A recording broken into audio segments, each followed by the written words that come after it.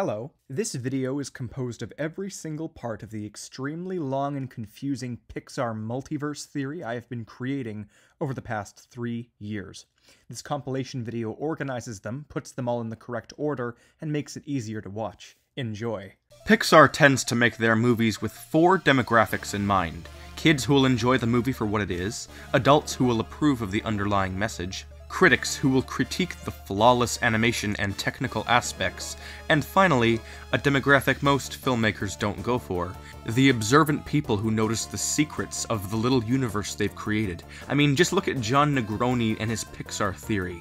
It's pretty great, and it shows that, well, Pixar has these people in mind. Luckily, I'm one of the people who strives to unbury the lore, and so, after scanning the movie inside out very carefully, I found secrets that line up with things that so many other people have been saying, and I think I'm close to finally piecing together some of the biggest Pixar mysteries.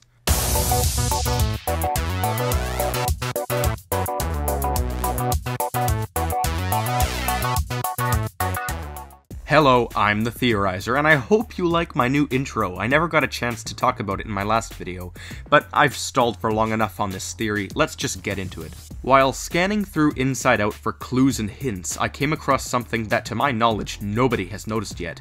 Ellie from Up is framed in Riley's childhood house, and to be more precise, the exact same picture that Carl and Ellie had in their house. At this point in time, we know that Pixar is far from doing anything randomly, so we have to take a moment to consider what this actually means. When a framed image is seen recurring, it usually means that a family has followed the tradition of sharing that same image. Yes, as crazy as this may sound, I think that the Anderson family is related to the Fredrickson family. And this is just a theory, of course, not a fact, so not everything will line up perfectly. You see, Ellie's family is sort of like a hub for Pixar's secrets. There have been many theorists on the matter, most primarily including the Super Carlin Brothers YouTube channel. But I suppose that I too will get into this long story. Emma Jean. Emma Jean is the name of a woman who is found as the sender of a postcard sent to Carl and Ellie Fredrickson. This card can, strangely enough, be found in Andy Davis's bedroom, and even stranger, up on his wall. In John Carlin's interview with the director of Up, Pete Docter revealed that Emma Jean was a previous love interest of Carl Fredrickson. He said that before Ellie, he had Emma, and that after he married Ellie, they were all still good friends. And what stumped everybody, still to this day, is that in Toy Story 3, you see that letter addressed from her to them, on Andy's wall. Why? It's just so out of place and completely random. Not. Nothing is random with Pixar. Once Pete revealed who she was, people sort of stopped trying to figure things out, even though it was only half solved. And today, I'm gonna finish this long-awaited answer. How are these families related? And I'm so excited because it's time to make my favorite thing, a family tree.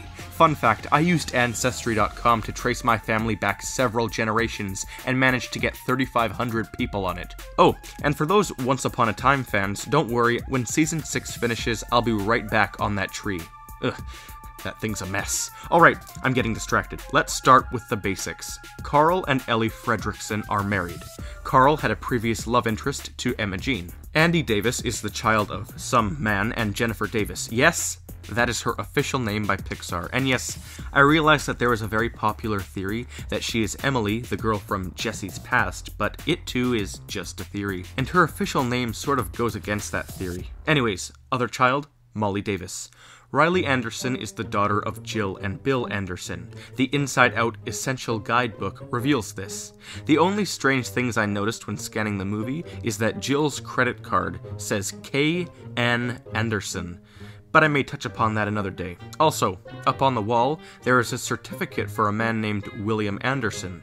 Bill is short for William, ergo, their names are officially Jill and Bill Anderson. So we have our 3 separate trees, and now we must find a way to connect Emma Jean to the Davises and Ellie to the Andersons. That is not an easy task at all. As I previously said, recurring pictures are ones that are usually given out to extended family members, so we do know that at the time of Inside Out, Ellie is old, right as Riley is young. Excellent.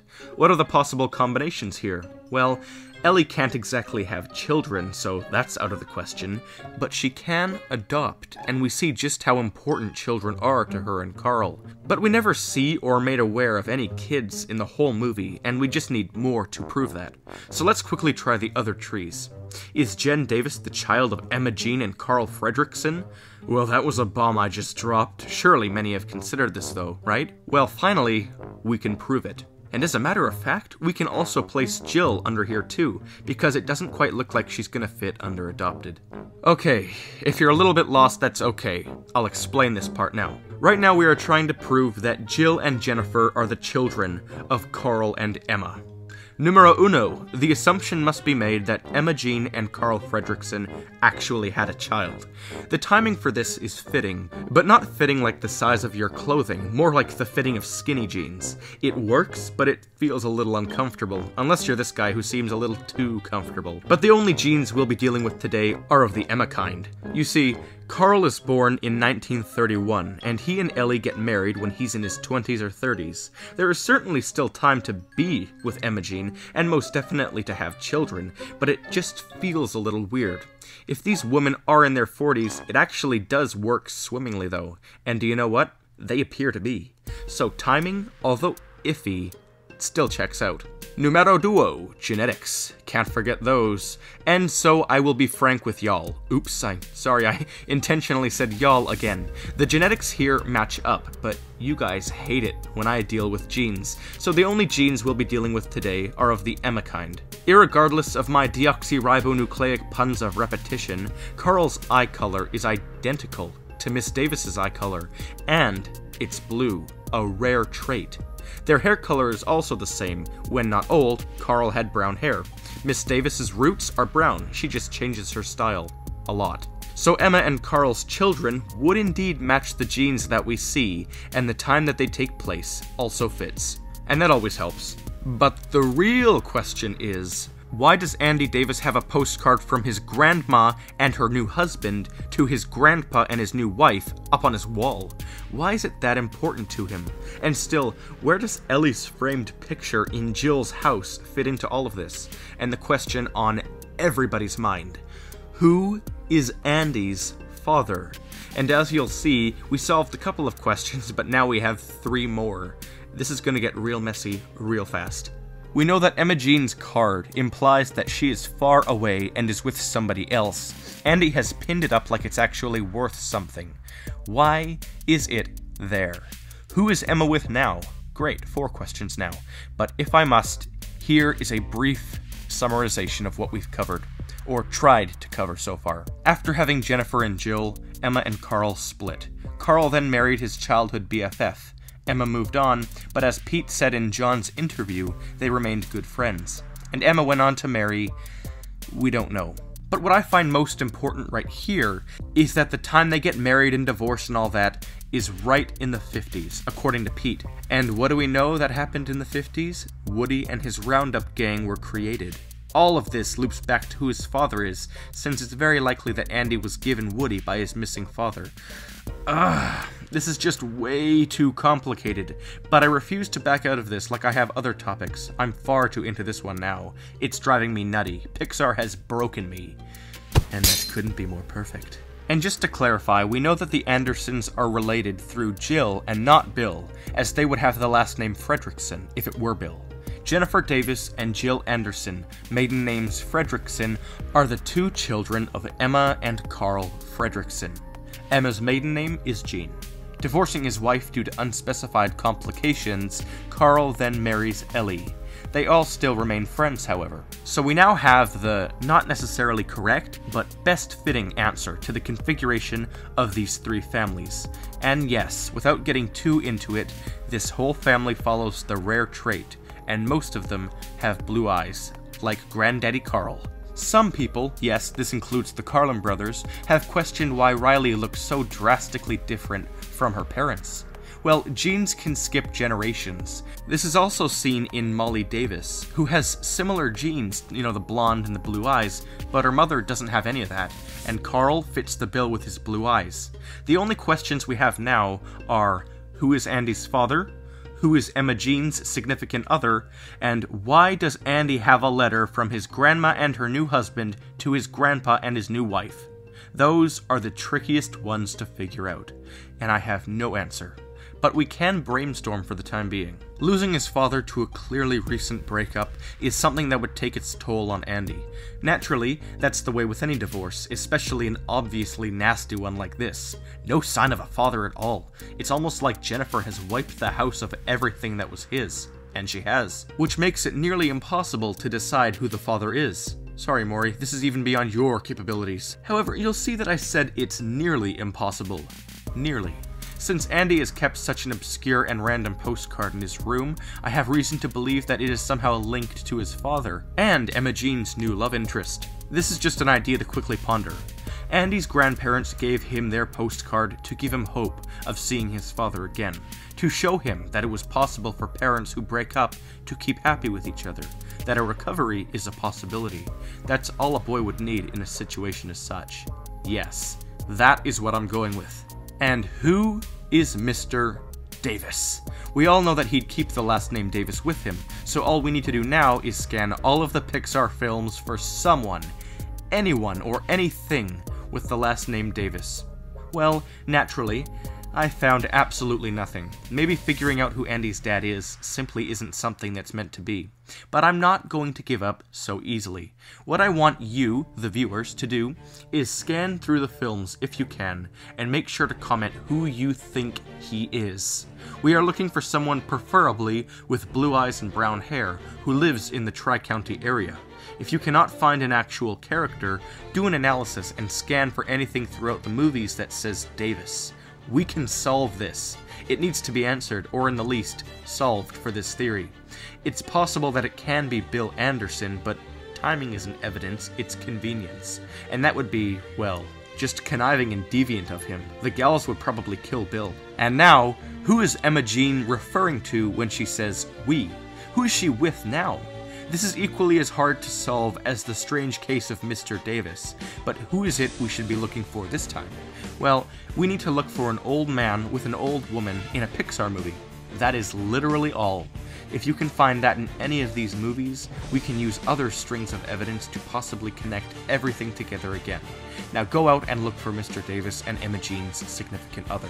Last but certainly not least, as it was the basis of this entire video, why does Emma's daughter have her stepmom framed in her house?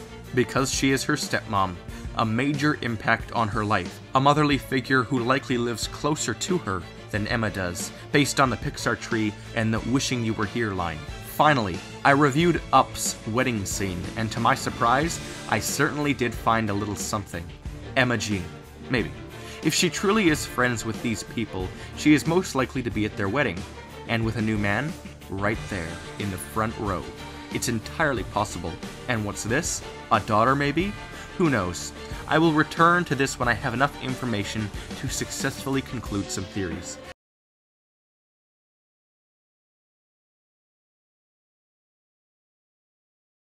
So after the many videos by such YouTubers as John and Ben Carlin, Seamus Gorman, and Watso Videos, a few months ago I decided to construct my own theory around the concept of Pixar's Emma Jean mystery. I found a framed image of Ellie from Up in Riley's house in Inside Out. Watch that video first by clicking the little white rectangular box that appears in the top right corner of the screen now. But to greatly summarize, the Pixar mystery woman was someone I tied to being a part of a massive family which tied together Toy Story, Up, and Inside Out. And although the concepts of that video are a bit unlikely, that doesn't mean it isn't a fun thing to return to, because if you haven't already noticed yet with my channel, what I do isn't exactly theorizing, it's more of a story I create and then apply it with evidence. I think that's what the viewers enjoy the most.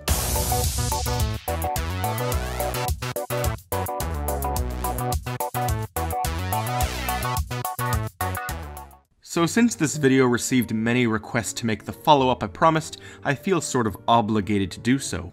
So let's start with one of the biggest questions I asked at the end of my video. Who is Andy's dad? Well, I got some, insightful responses. Andy's dad is a peanut. The dad is Woody. That's why Andy is so attached, let's just say Jennifer. had some fun. Maybe Andy's mum is his dad. What happened is his dad went insane and killed his mum. Now he is wearing her flayed, decaying face to trick Andy. Oh my god. This is so ridiculous. Andy's dad is obviously Marlin from Nemo. Have you seen my son? But there were some responses so strange that they actually got me thinking, so indulge me for a moment as I explain a ton of amazingly interconnected but sort of unlikely and bizarre theories by commenters, some of which got a ton of likes. Now, surprisingly, the concept of Al from Al's Toy Barn being the father is intriguing. Dozens of people suggested this in the comments section, and it dawned on me when making the video as well, as, well, Al seems to have direct ties to Woody in the same way in which I deduced that Andy's father would. The genetics mostly tied together, but common sense people like Chicken Man plus possibly homicidal Black Widow post-insipid misanthrope does not equal Toy Boy. Senselessness is rampant through these comments, but the idea is still quite cool. Now a new topic. Something I hadn't thought of when writing the script, but apparently dozens of viewers pointed out. That an old man we see recurring in Pixar movies, aka Jerry,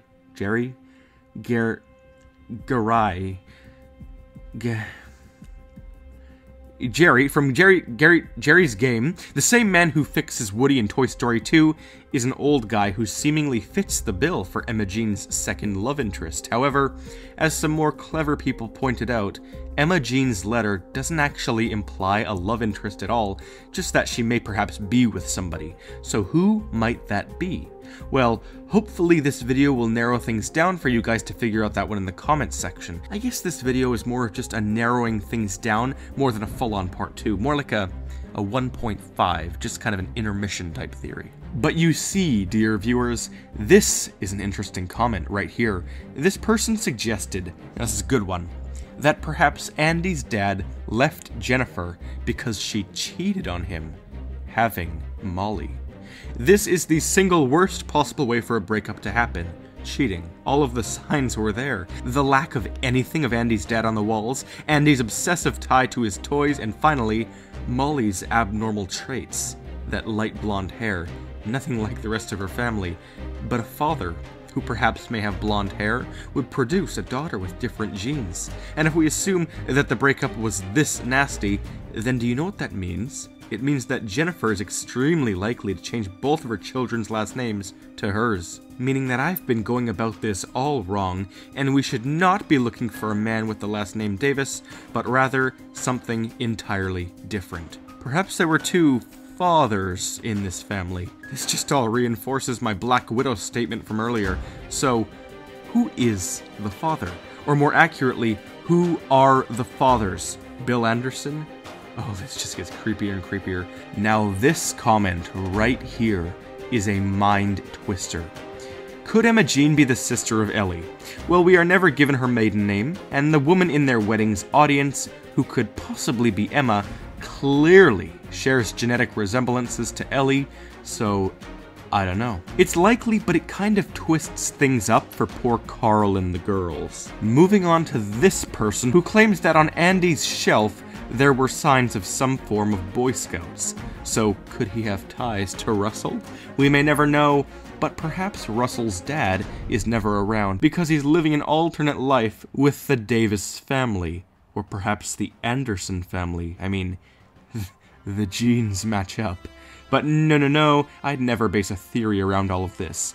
But the concepts are there, and my intention is to spread ideas for you commenters who may be able to contribute to the solution. And there are many other comments here, which I'll put up on the screen right now, but basically this video was just made as a direct follow-up to my last one, to spread more and more ideas, because we are really close to figuring out how all of these Easter eggs are connected. What intrigues me the most is who Russell's parents really are. But I will do that for another day. I promise. Ish.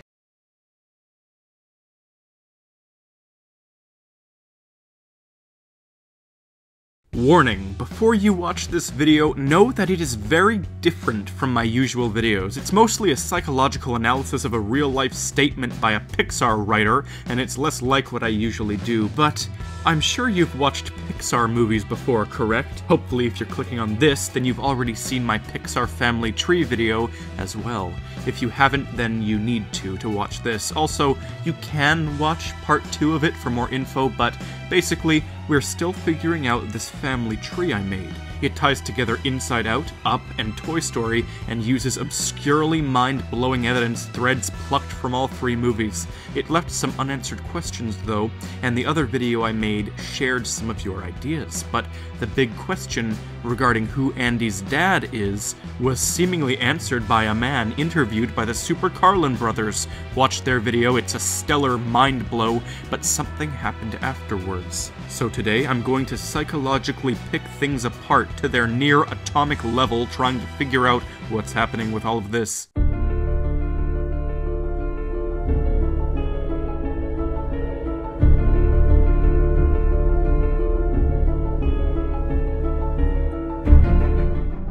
Hello, I'm the Theorizer, and after the Super Carlin Brothers video went live, it went semi-viral as well. The man who they interviewed was told all of the underlying information about Andy's dad by his friend over a chat during lunch, I believe. His friend was one of the guys who worked on Toy Story, like one of the main guys who worked on it. This mind-blowing video quickly caught the eyes of Andrew Stanton, one of the other writers and creators. You see, the Pixar friend who relayed the information to Mike Mozart, the Super Carlin consultant, was in fact Joe Ranft, a Pixar writer who passed away some time ago.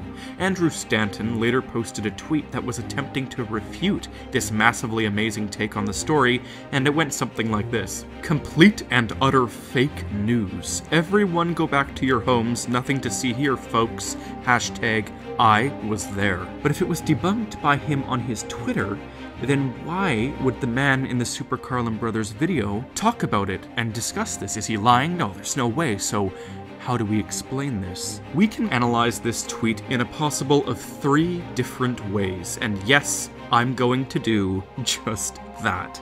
Either he is telling the truth and he's a bit annoyed with the viral nature of fake news, or his statement's sheer briefness and abruptness could indicate his annoyance at something being revealed that was supposed to be kept secret until Toy Story 4, or perhaps was simply a headcanon of Joe Ranft or a scrapped idea, and would be retconned in Toy Story 4.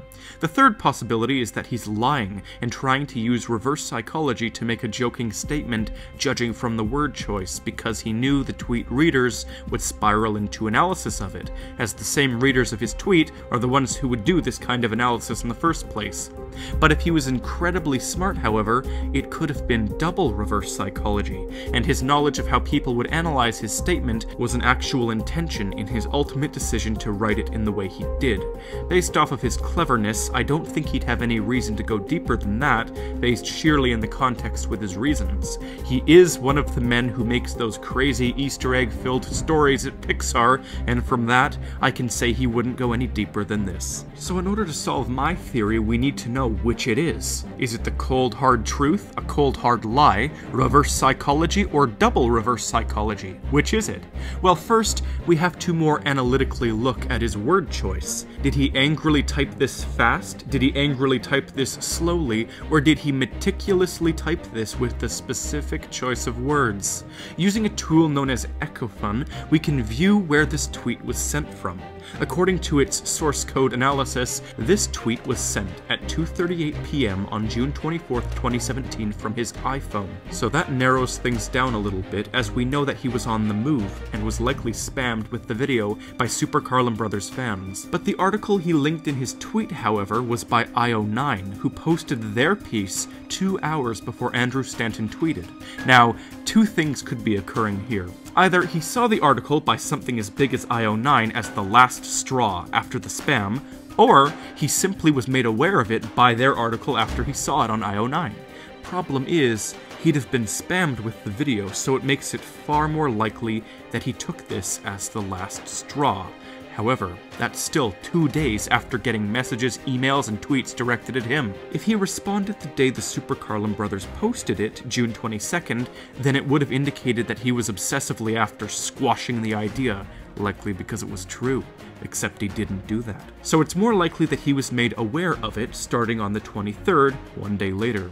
This is the day which, if he responded on, I would have considered normal, but his tweet would have been worded differently in a way that more calmly and maturely states how it was incorrect news. But the fact that it was posted a whole 2 days later, after IO9 posted it as well, indicates to me that his sarcasm is a composition of words very carefully chosen.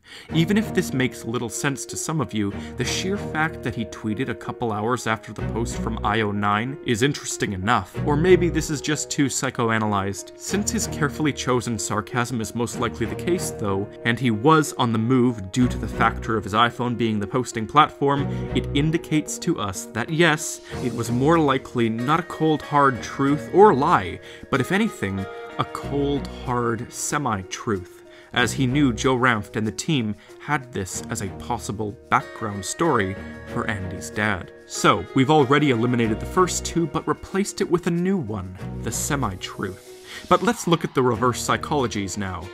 Whether he was intending to use the reverse psychology on casual viewers or the double reverse psychology on the analytical theorists is a matter of how far he's willing to go.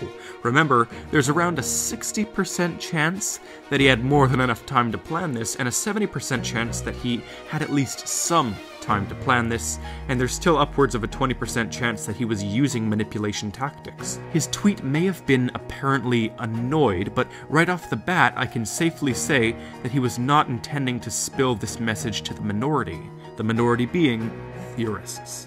If he was attempting to use manipulation, he'd be doing it to the majority being casual movie viewers who may have been convinced by Mike Mozart's sound statements. Since this is 95% the case over the first one, I can safely eliminate the double reverse psychology from the options. So here we are, left with reverse psychology or the semi-lie. So did he intend to make the readers second guess his tweet? Here's where the only thing we can do is check over his wording to see if he's serious or not. If his word choice is seriously intended like this, then it's the semi-lie. If it's more jokingly abrupt, then it's reverse psychology. First sentence is complete and utter fake news. Quite an abrupt way to start it. I'll label this semi-lie for now, but perhaps return to it after the rest of the word analysis. Next sentence is slightly more sarcastic and joking, using a common statement to apply to something where people never left their homes. This is just a common overused joking statement, so it's branded with reverse psychology. Next sentence is nothing to see here, folks, which, when paired with the last two statements, kind of neutralizes everything. It's a mix of both, which is unfortunate for all of this so far. It just keeps things still in the middle, but it's that last thing that was added, that #I was there, that really ends up pushing things in one direction or the other. It's like an end touch of coldness, a very blunt statement, which does, unfortunately, do two different things. The fact that he feels the need to append the statement with this little extra hashtag is indicative of sarcasm, but what it actually reads is indicative of the cold, harsh semi-lie. So which trumps the other? We also have to realize that within the 2 days, he was the only one on the team to respond to this, further showing how it may have been a bit more coordinated in order to work around something. I mean, the other creators didn't also blurt out rebuttals at random times, it was just him. And since it was something a bit more organized than blunt anger, we now know that there's more of a 90% chance that this all points to the semi-lie. So, that's it. When creating Toy Story, Andrew Stanton and his co-creators likely brainstormed ideas around Andy's family and some backstories, but none really came to fruition or made it into the Pixar canon. At lunch, Joe Ranft told Mike Mozart one of the ideas, it was accepted as his headcanon, and he relayed it to the Carlin Bros in the form of a viral video, so nobody is lying here like some assume. Mike Mozart is not, and has absolutely no reason to lie, but this whole story about Andy's dad is quite clearly, by Stanton's statement, something that is not true, at least not in the canon, because it's a semi-truth. It was an idea. And so finally, the point of this whole psychoanalysis or whatever I'm doing here, does it count towards the canonicity of Toy Story? And the answer is no. While it is in fact partially correct, it does not apply to the film because despite the flooding evidence, it was never blatantly explained, and it was, in fact, subtly disconfirmed by a cryptic Stanton on Twitter. So my point is here, let's stop with the Andy's dad question because quite clearly it was never intended to be a part of the story. But most certainly, we should keep focusing on those other two massive questions I left in part 1. Who is Emma Jean with now, and why does Andy have his grandparents' postcard pinned on his wall? These are things that writer and director Pete Docter publicly stated were of importance, so let's lean into these ones instead. And I've already started this off. I said in that first video that the couple in the front row of Carl and Ellie's wedding is most likely Emma Jean and her new love interest, so please look for an old couple in any Pixar film or short film with these shared genetic traits, especially those eye colors, and please think about that card on his wall.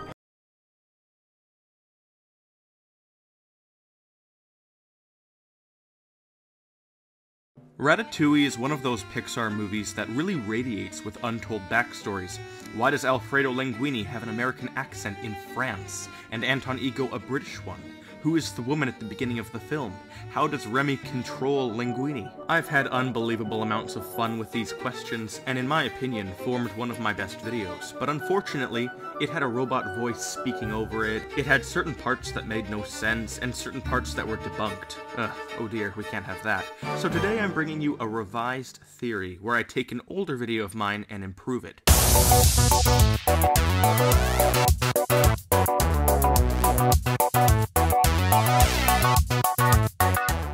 Hello, I'm the Theorizer, and this is my most exciting movie to cover. I love it. Let's do this. Right now, I will be going over all of the evidence I concluded in the original video, and discuss my theory in a better way.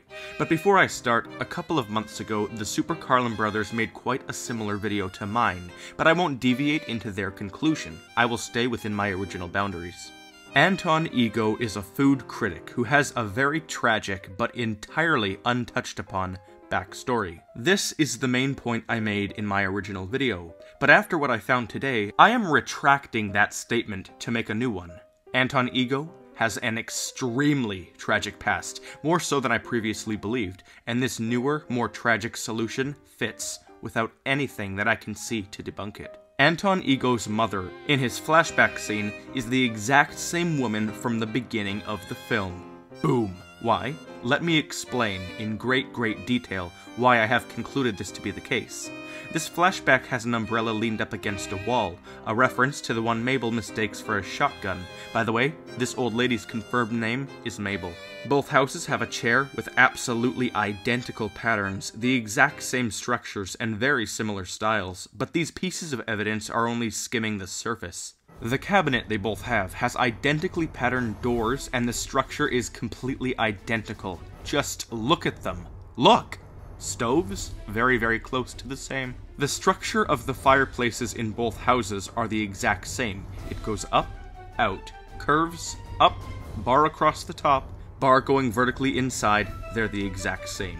What really confirms the fireplaces, though, are the curtain thingies that go across the top. They are the same in both places. This isn't the kind of thing that's a coincidence. Want more proof of this? Anton Ego's silhouette is found right there on her wall, with his pointy head, protruding nose, and teeny tiny glasses. The floor in their houses are identical, with red and brown hexagonal patterns. The same goes for the matte colors and patterns, wall colors, and door styles and colors. If you got $1 million for every time I said identical, you'd be a millionaire. Okay, I suppose that's a stupid comparison, but nonetheless, they're identical. And you could argue that Pixar is just reusing similar models to save animating time, but one, this is Pixar we're dealing with, and two, there are far too many similarities for it all to be this coincidental. Also, on the wall next to Anton's silhouette, there is a framed image of a young Mabel and a husband. The young Mabel looks identical to Mrs. Ego. They live on a farm in rural France, with a rock wall along the inner yard, just like in Mabel's yard. Also outside, they have identically placed and colored oak trees, which by the way do grow in rural France. The vines that grow around the doorway are the same at the old woman's house. The worn-in pathway outside her front door is the same. All of it.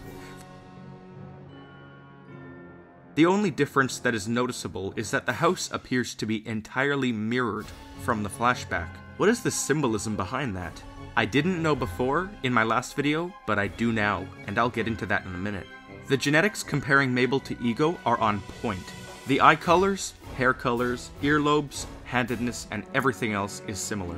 Mabel also has the same genes as Anton's mom, the same ears, eyes, hair color, and handedness. This makes them more likely than not to be the same person.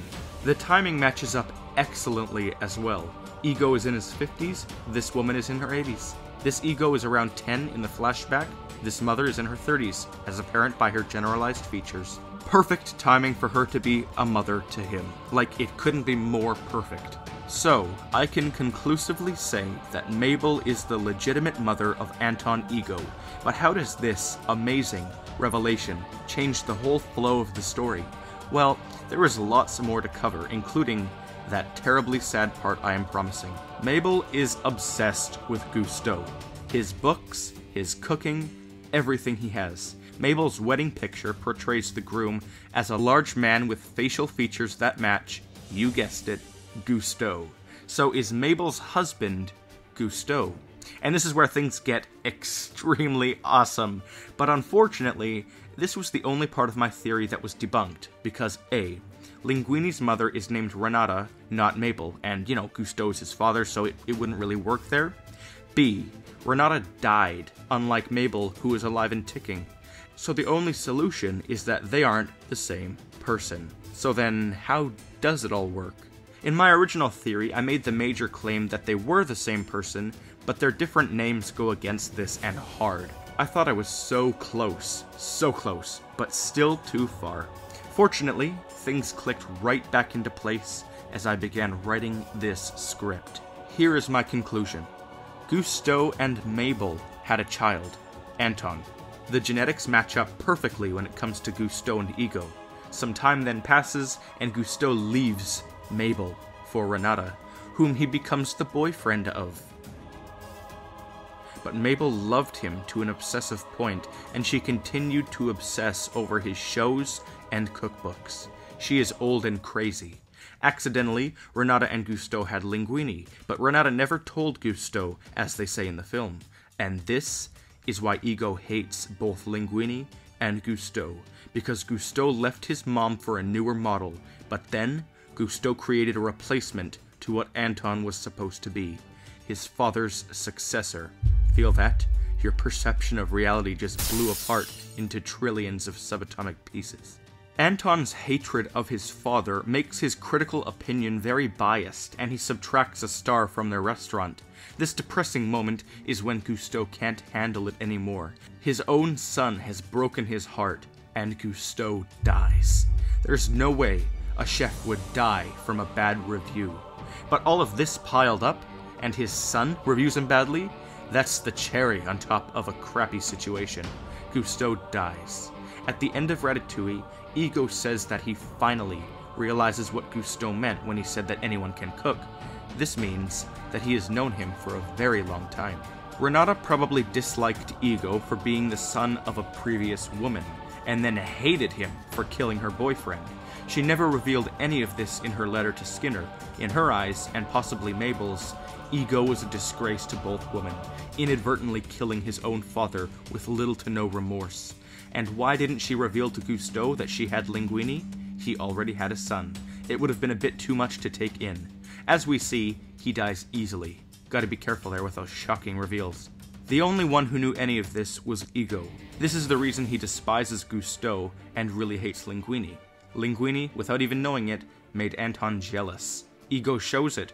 His last name is not Gusteau because he left them and changed it. As we have already established, he wanted to be as far away as possible from them.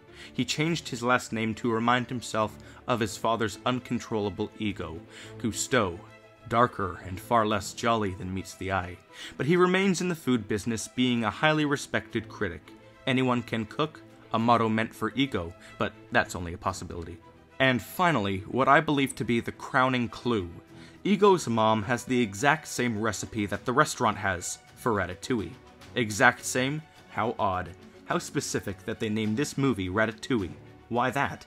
Surely not just because it's a dish they made, but it's because of the impact it has on this broken family, reuniting the once perfect little bunch.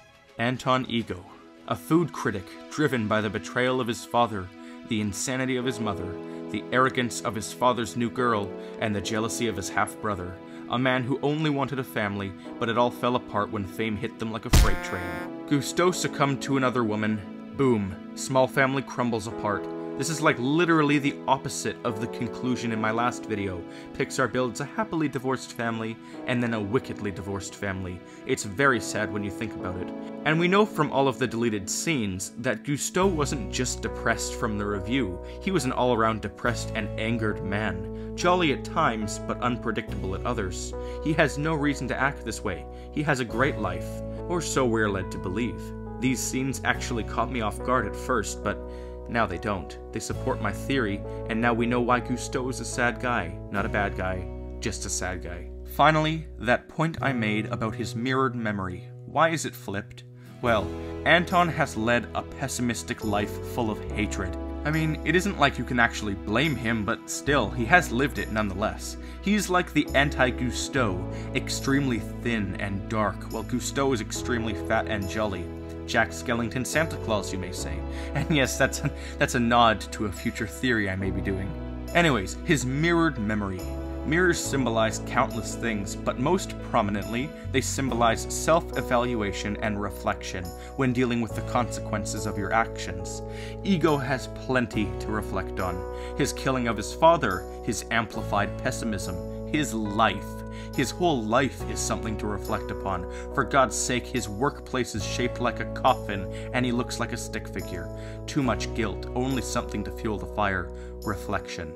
I'm starting to think that the only not sad thing to come out of this movie's backstory is the fact that Colette and Linguini's new restaurant is now world famous. You can tell it's famous if Riley's mother reads about it.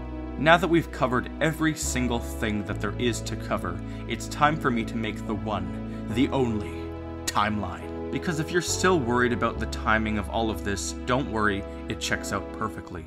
Ratatouille is one of those Pixar movies that takes place right when it's released, so 2007.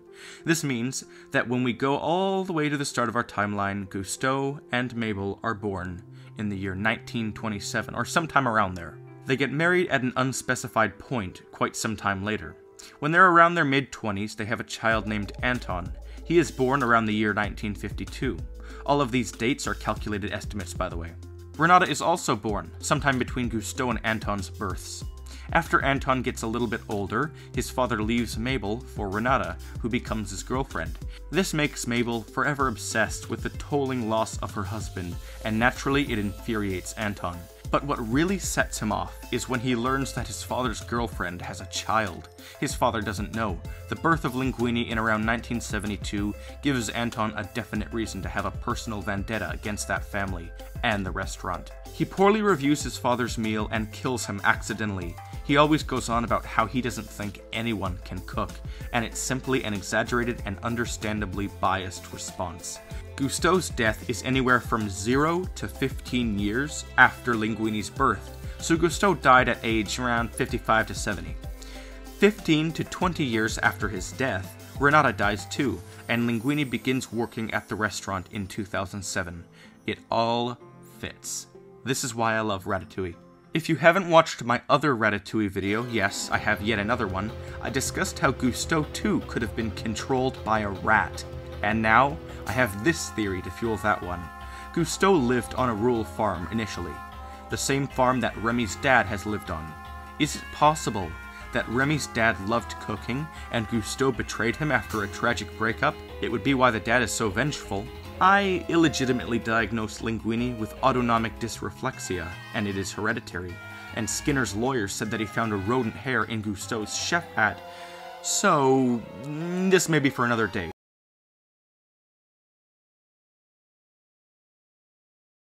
So after my last Ratatouille theory, people had some questions regarding my timeline, and of course I made the promise to delve into the mysteries of the rats. But maybe the rat concept will be for another day, because today I want to explain an alternate route to my whole video.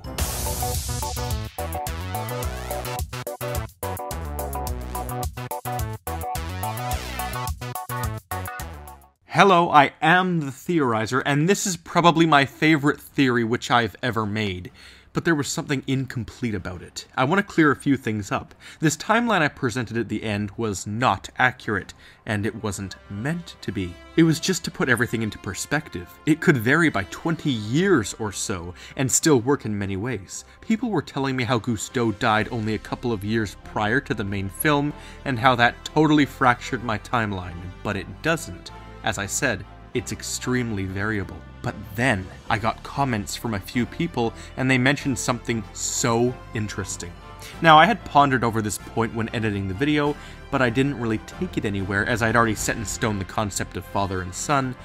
But when these people said that they could be brothers, I felt like hopping back on the concept, and since I'm now making a part 2, I figured I'd bring back my ideas on this. So Gusteau and Ego can very well be brothers. It fits the fractured timeline even better than before. It makes even more sense when dealing with how the mother would favor one over the other, and the fighting and competition between brothers is far more believable than a father and son food battling to death, and literally every single point I made in that original video can be summed up by this as well. Now, we see no evidence in the old woman's house to say that Gusteau was another son, but we do see that person who I mentioned to be Mabel's husband, who looks strikingly like Gusteau, but not exactly, which is why I believe it to be far more likely that this is Ego and Gusteau's father. This is just getting deeper and deeper. This thread of comments specifically nails it. Everybody who participated in it had excellent ideas. This person pointed out how Gusteau said that the ratatouille recipe was a disaster and how it could have been because he was trying to replicate his mother's original recipe, and that was why he was excited when Remy nailed it. This person also identified how the motto, "anyone can cook," could also apply to them being brothers, as Mabel and Gusteau could have been fantastic chefs, but Ego didn't fit in. This also makes sense as to why he may name himself Ego after how he saw his family. It makes sense as to why he may hold resentment, and also why Mabel is constantly obsessing over her dead son, something much more likely than a heartbreaking hubby. The fact that Ego didn't really know who Linguini was in the movie was the only real thing that debunked my older theory, but this here makes total sense, as well as the fact that Ego has a British accent. He left them and moved away to England, perhaps? Linguini's American accent is of course due to the fact that his mother likely didn't raise him in France. I mean, French clearly isn't his first language. I was initially planning to tie Renata into being Emma Jean from my Inside Out theory, as the "wishing you were here" statement could imply France, but that would make things a little too mind-blowing. And again, there were many of you saying how the houses were coincidentally the same, but they are not coincidental. Some of the reused models, okay, but the silhouette concept of the old woman watching the show and the literally identical house, from the vines around the door to the rock wall to the everything, proves it to be more likely than not. So yeah, sorry this is very short, but I really wanted to finally put a successful close on this theory. As far as the rat concept goes, maybe that'll be for another day, as there isn't a whole lot of evidence to say a whole lot of things, but I kind of just wanted to share this alternate route to the Gusteau theory, as I think it's far more likely that they're brothers, rather than father and son. See you soon. Lily, get off! Lily, get off! No, no, no! It's gonna make a great blooper. Oh my god, my cat. So stupid.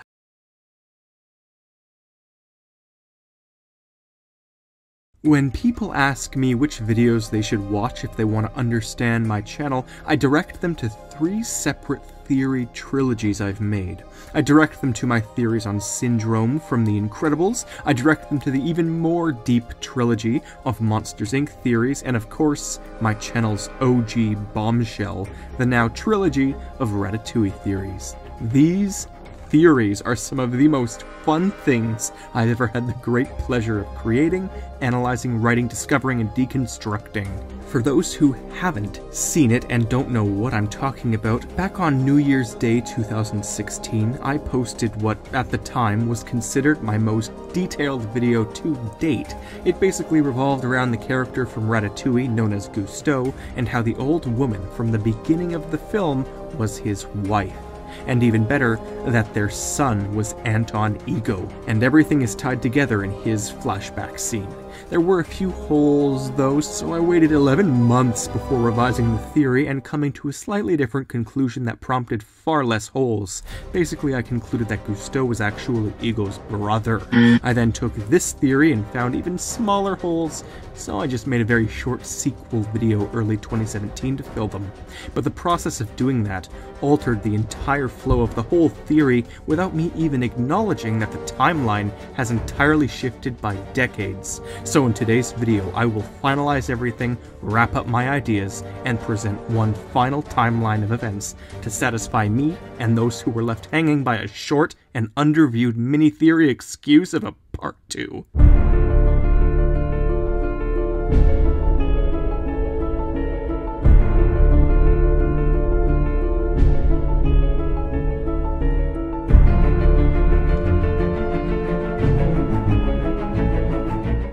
Hello, I'm the Theorizer. Before the epic timeline, I'll just recap Part 2's central point.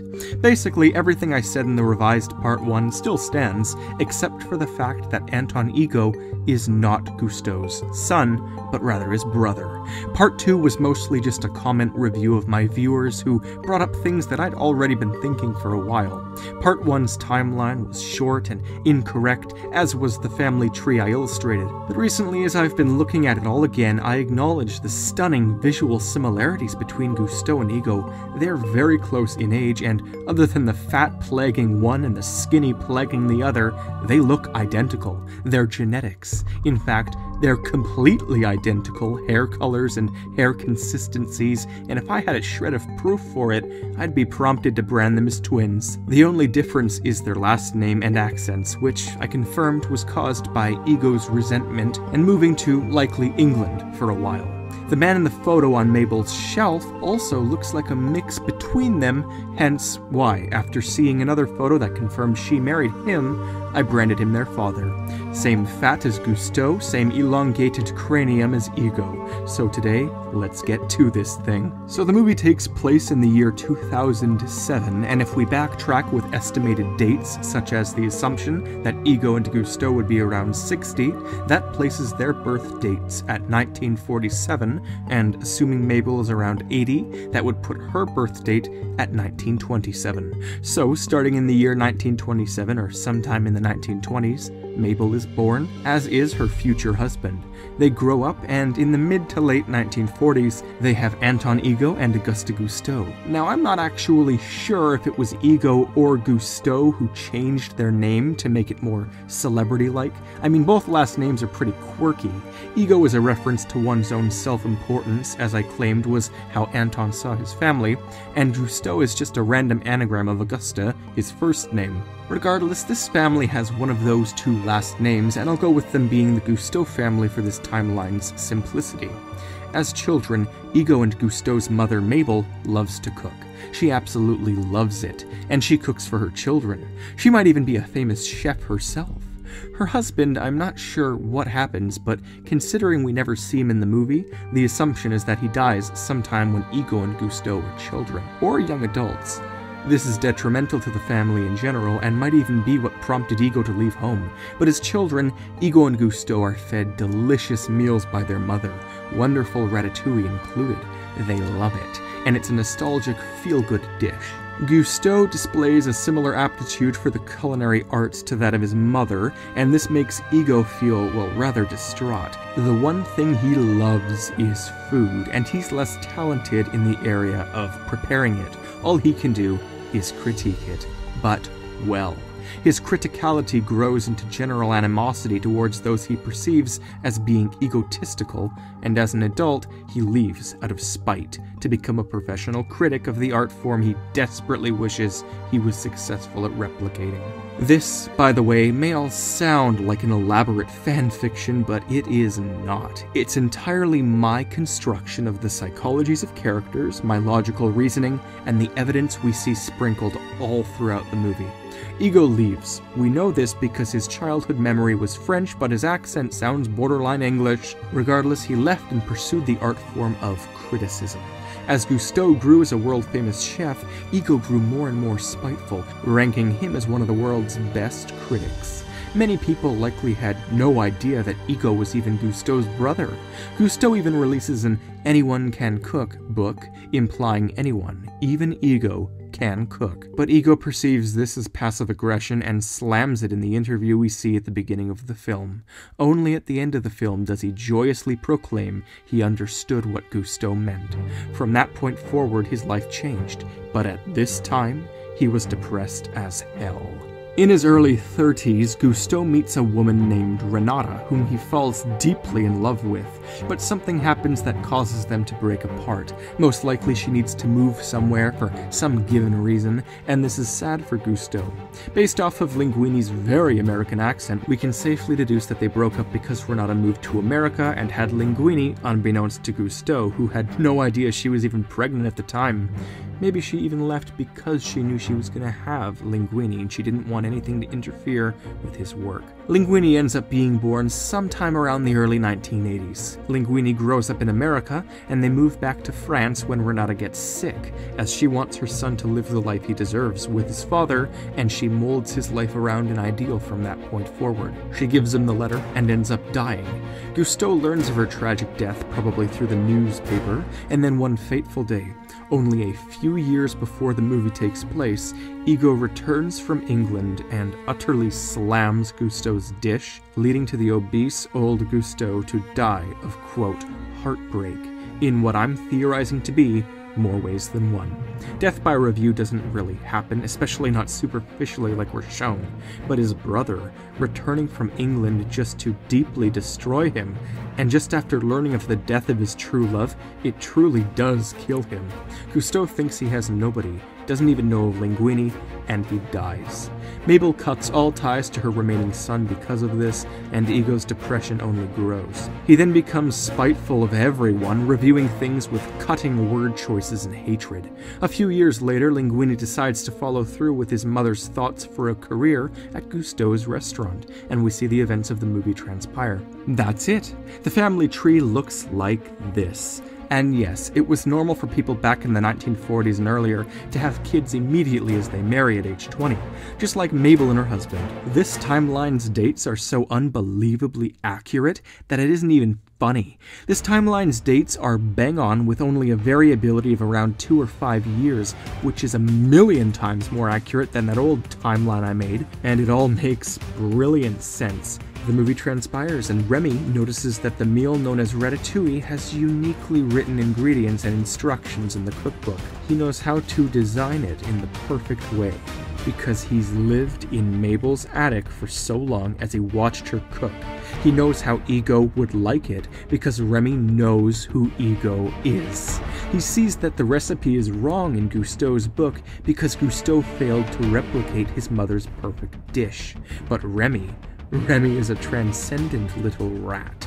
In fact, I might even be prompted to say that he's the reincarnation of Auguste Gusteau and was reborn into this world purely for the task of saving the family he just so happened to live in the attic of. Gusteau's unfinished business.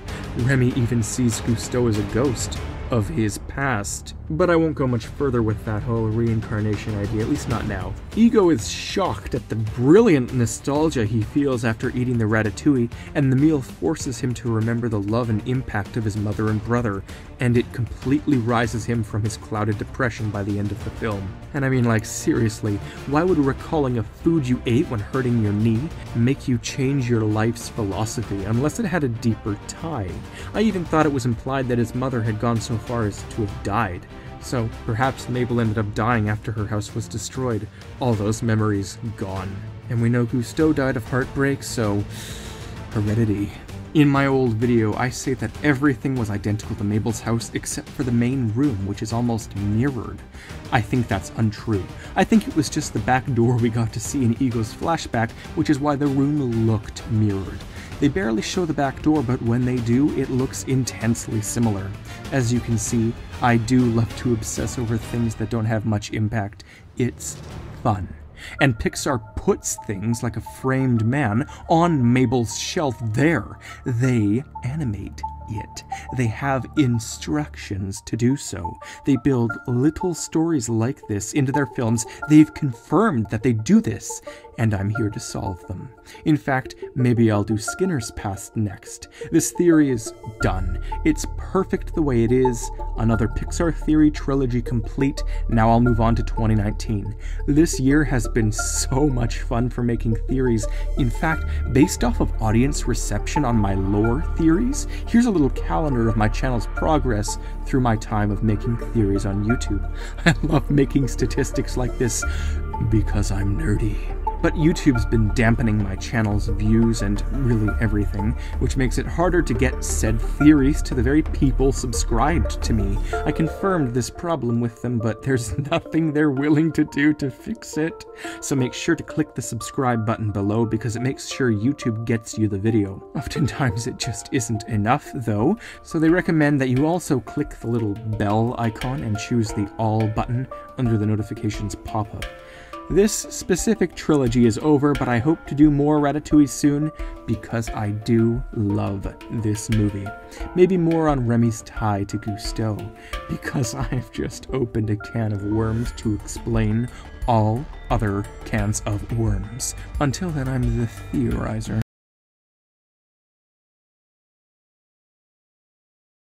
Are you prepared for perhaps the most elaborate and over-the-top analysis I have ever done? No, seriously, I don't think you can handle the pure depth of this. This is Finding Nemo, a Pixar film, and for the sake of the near meme-worthy complexity addiction I have, I've analyzed every single minor detail seen in this film and its 2016 sequel, just so that I can extrapolate animated plot holes into a gargantuan horror story hidden between the lines. If you're new here, that's great, but you have to be open to this kind of thing, because Finding Nemo tells basically the whole life story of the Sherman family without the characters even saying a word. I have spent hours upon hours triangulating the location of P. Sherman's dentist office from the view of Sydney out the window. I have analyzed every single thing hidden on calendars and posters in the corners of his office's room, and I have delved so deep into my own theories on top of theories that the resolution becomes one of the most difficult to explain things I've built in my life. So without further ado, here's the story of Philip Sherman, his brother, and his amazingly insane niece, Darla, who is the crucial portal to the nether side of this movie.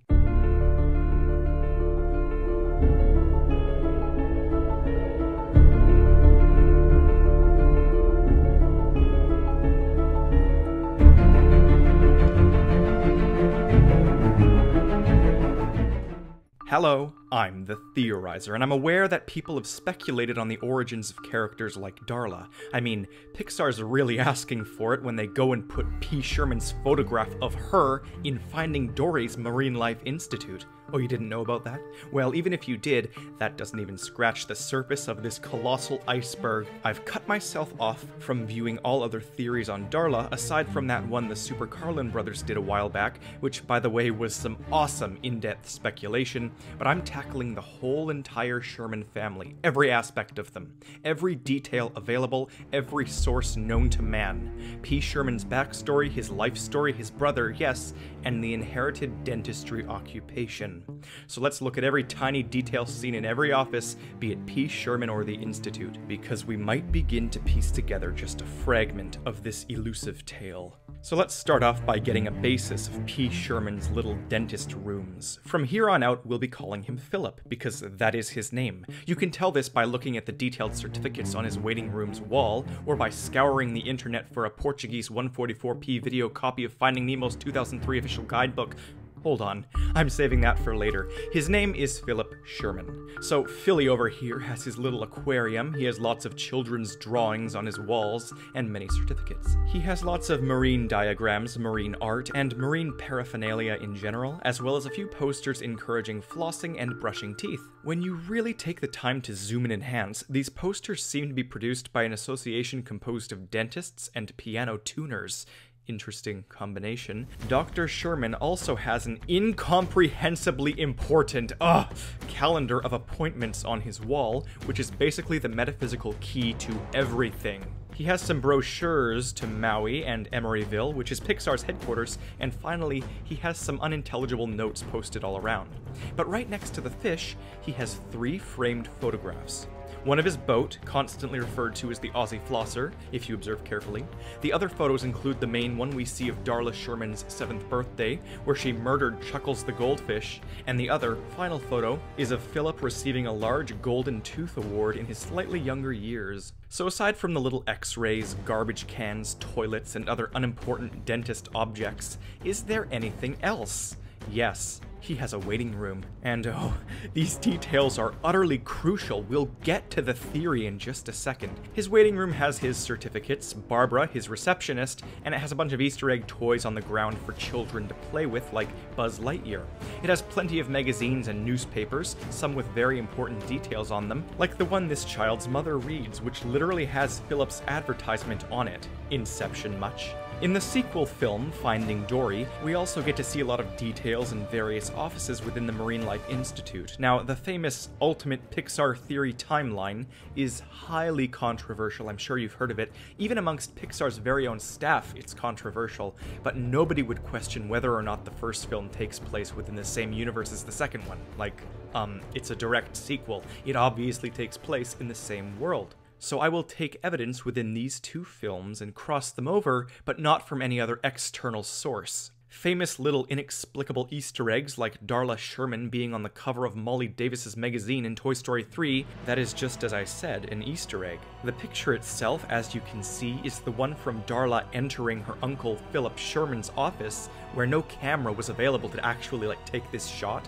Ergo, it's not relevant here. Darla's a different person in that universe, or maybe it's completely irrelevant altogether. Anyways, in Finding Dory, we can see a lot of cool details all around, including a calendar I'll get to momentarily. We see lots of notes, lots of details, and a jaw-dropping reveal that Darla knows people working here, because in the quarantine office we see Darla.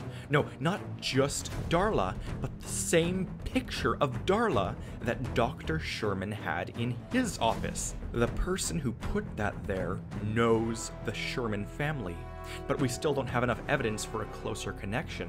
The Super Carlin brothers at this point came to a very similar conclusion because of this bizarrely located photograph, but I'm not halting quite yet. That's mostly all of the details we see in the Institute. There's not many of value since we don't actually see the Sherman family in this film.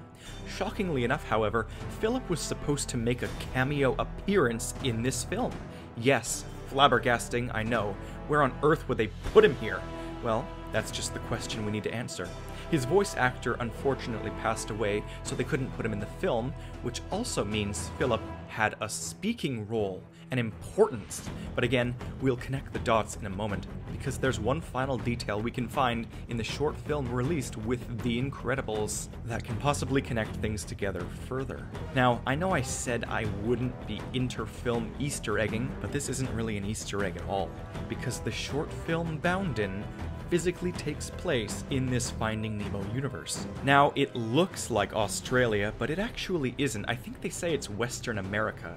I normally would analyze the plants and animals seen, but the ridiculously analytical depth you're about to see is why I don't have the time to analyze this short film. Anyways, it has come to my attention thanks to the short film's audio commentary that the character whose arm is grabbing the sheep to shear him is none other than Dr. Philip Sherman himself. Halt, halt, halt. What? Oh yes, and get this, his love of nature trumps his love of dentistry by a mile. The amount of evidence for this in Finding Nemo alone is baffling. Dr. Sherman is a naturalist. It's his favorite possible dream and hobby to deal with nature and the creatures inside of it. His calendar has diving under the Sunday, which is the day he captured Nemo with his pal, who I'll get to in a moment. So he loves diving and boating with his Aussie flosser. His arm is the one used to shave sheep in the American West, which could possibly be more evidence pointing to how he traveled to California, aside from the fact that he was supposed to be in Finding Dory. Additionally, he's basically a mock of Steve Irwin, what with his Australian nature, his catchphrase of crikey, his naturalism, and all of his personality. He goes so far as to order his tank fish from eBay and mail orders. He cares about them all deeply. His posters and everything in his dentist room are of a marine nature, as well as one of them featuring presumably a koala. He gives his niece fish, which she intriguingly is obsessed over, and he grabs struggling fish every time he goes out diving. So, all of this is incredibly important for what we're about to solve. Because in my recent obsession with delving into Philip's mind, I was led to a guidebook known as the Finding Nemo Official Guidebook 2nd Edition. It contains tons of information on the film, as well as 2 pages on the humans, which I became desperate to see for the sake of this video's accuracy. I didn't want to spend a few weeks for an unreliable Amazon order to come in, but all of the false PDFs of it online were riddled with malware. I knew I needed some key details before making any sort of outlandish claim like Darla's parentage or nationality.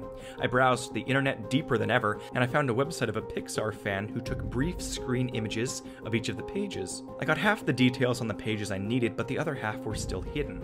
I got key details like Philip loving to go diving with his dentist friends, and I got to see his certificates up close, but I needed more. So I scavenged for the guidebook on the depths of YouTube and found a Portuguese version.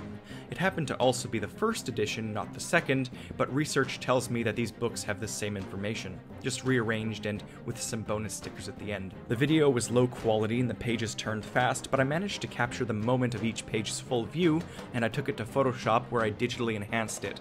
I got half the remaining information from Google Translate, key details such as how Philip is a famous Australian dentist. This makes sense, as he even pulled one of the Prime Minister's teeth midway through Finding Nemo. It also states that 42 Wallaby Way is a family business, implying the dentist's office is indeed the location of that address and not his house. Who knows though, maybe he lives nearby as well. Then again, he always comes in at 9 o'clock, which is apparently late, despite the receptionist Barbara being fine with it and Peach knowing he'll be in at exactly 9. But he says he's late. That says more about him than anything. Anywho, it also says dentistry at this location goes as far back as his great-grandfather from 1895. Well, that's as far as I could make out. Like, seriously, if any of you have this guidebook in English, tell me. It says he uses dentistry as a gateway to his true passion of marine life, and his office shows it. I already realized this, but then the last bits of info got so unbelievably blurry that 2 very helpful Brazilian viewers helped me translate it on Twitter. Users at 12JGY and at LucasMA83912255 helped out by viewing the words as a collective whole instead of individually like Google Translate. There was only a single paragraph left. I tried working it more with Photoshop to no avail. They managed to make out something that it said along the lines of Darla going to school, being in 2nd grade, and shaking fish bags of the fish she loves. Piecing it together, I managed to make out that she is in grade 2 at a fictional Sydney school known as Waltzing Matilda Primary School. It took 20 hours, but I managed to peg down Waltzing Matilda as being a famous Australian song with no school named this that I could find. So why is this all important? Because in my rush to agree with the Super Carlin Brothers theory that Darla is American and her parents work at the Marine Life Institute, I forgot to acknowledge that she does hiss through her braces a forming Australian accent. Things like, "fish in my hair," and "twinkle twinkle little star." I agree with the notion that she's directly tied to the Institute, but I think it's inverted. And this is where the mind blow descends into brains galore. By this point, I have 17 pages of notes. Over the top, you must now agree with me, but this is all stuff Pixar has distinctly put in their film, and key details they've intentionally put in their guidebook, which 0 people have analyzed this thoroughly, aside from that awesome video by the Carlin Bros. It's also said in either the book or some other detailed location that Philip gave her the shirt that reads Rock and Roll Girl. The thing with this girl, the thing that prompts me to say that she isn't often around her uncle, is that the last time she visited was on her birthday a year prior, when she murdered Chuckles the goldfish. Annual visits, huh? Sounds like a vacation. I was even inclined to say that the second diver with Philip, whose identity I was dead set on figuring out, was her father, until this damn guidebook implies it to be a dentist friend. So you may ask, is the book canon? Well, it has high-res images of the certificates seen on Sherman's wall, and it is official, so yes. But my theory is only the beginning. It has only set the evidence. I mean, all of it, but the evidence nonetheless. It even mentions in the book how Darla gets a special discount on braces, and in the film, Philip does fiddle with them, so he clearly is her primary orthodontist, but she still has a bit of a clear separation from him, and doesn't see him too often. Why is this? Well, I might get more into that info within the next week so I can actually have time to edit the video, but before this video gets too long for me to edit, I can say I think there's some separation issues with her parents.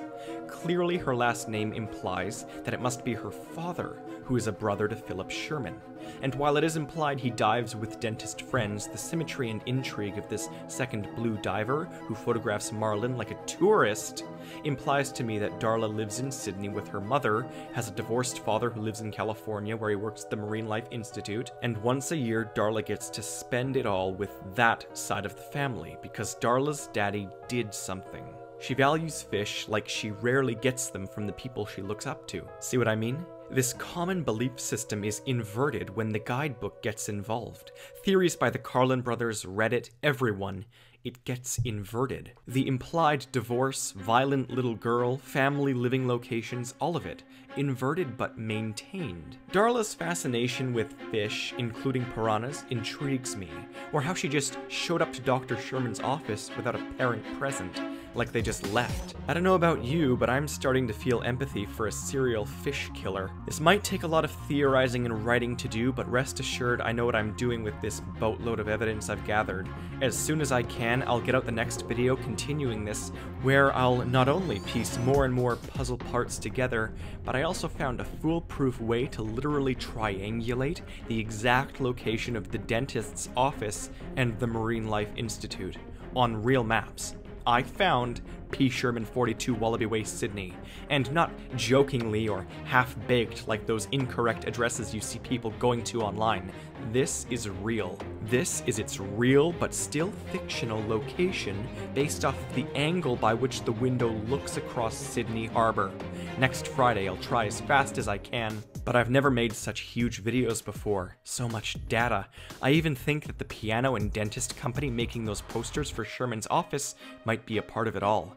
The Carlin brothers made the assumption that one of Darla's parents is a rock star, based on Sherman's oversized shirt he gave her, and I agree, to the extent that her father could be an ex-pianist after the recent divorce. Opera house, famous family business, all of it is proven. The year the film takes place, the family tree hidden within it, the errors of calendars seen in both movies, and the internet's assumptions are all proven to be half correct in one of the best things I've ever done in my life. Sad, I know, my life.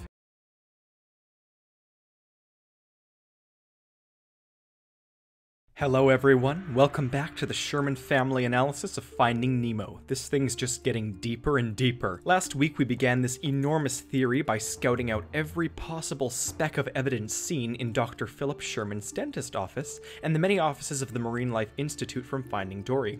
We also connected a few dots and began to speculate who Darla's parents might be. We dissected both films in the Finding Nemo Essential Guidebook, effectively proving that Phil Sherman is a naturalist and that the Pixar short Bound In might take place in these films' universe. Last time we left off on the cliffhanger of how Darla's parents might be divorced, with her father living in America and her mother living in Sydney. Make sure you've seen it. I'll make it easier for you by placing a little white box in the top right corner of the video now, which, if you click it, will take you to part 1. Because things are getting more and more surgical than ever today as I piece together the tragic tale of Darla's family and triangulate the geographical location of P. Sherman's dentist office. Oh God, what has my life become?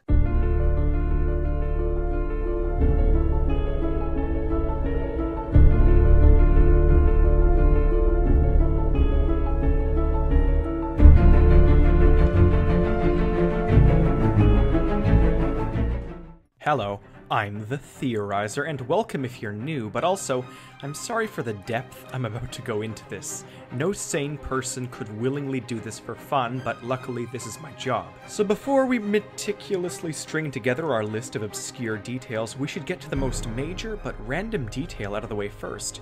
The physical location of Philip Sherman's dentist office. You might think this is an abject impossibility. It's fictional. Well, luckily for us, Sydney is not. And nor is the very intentional detail Pixar claims to put in their films. These claims are entirely true.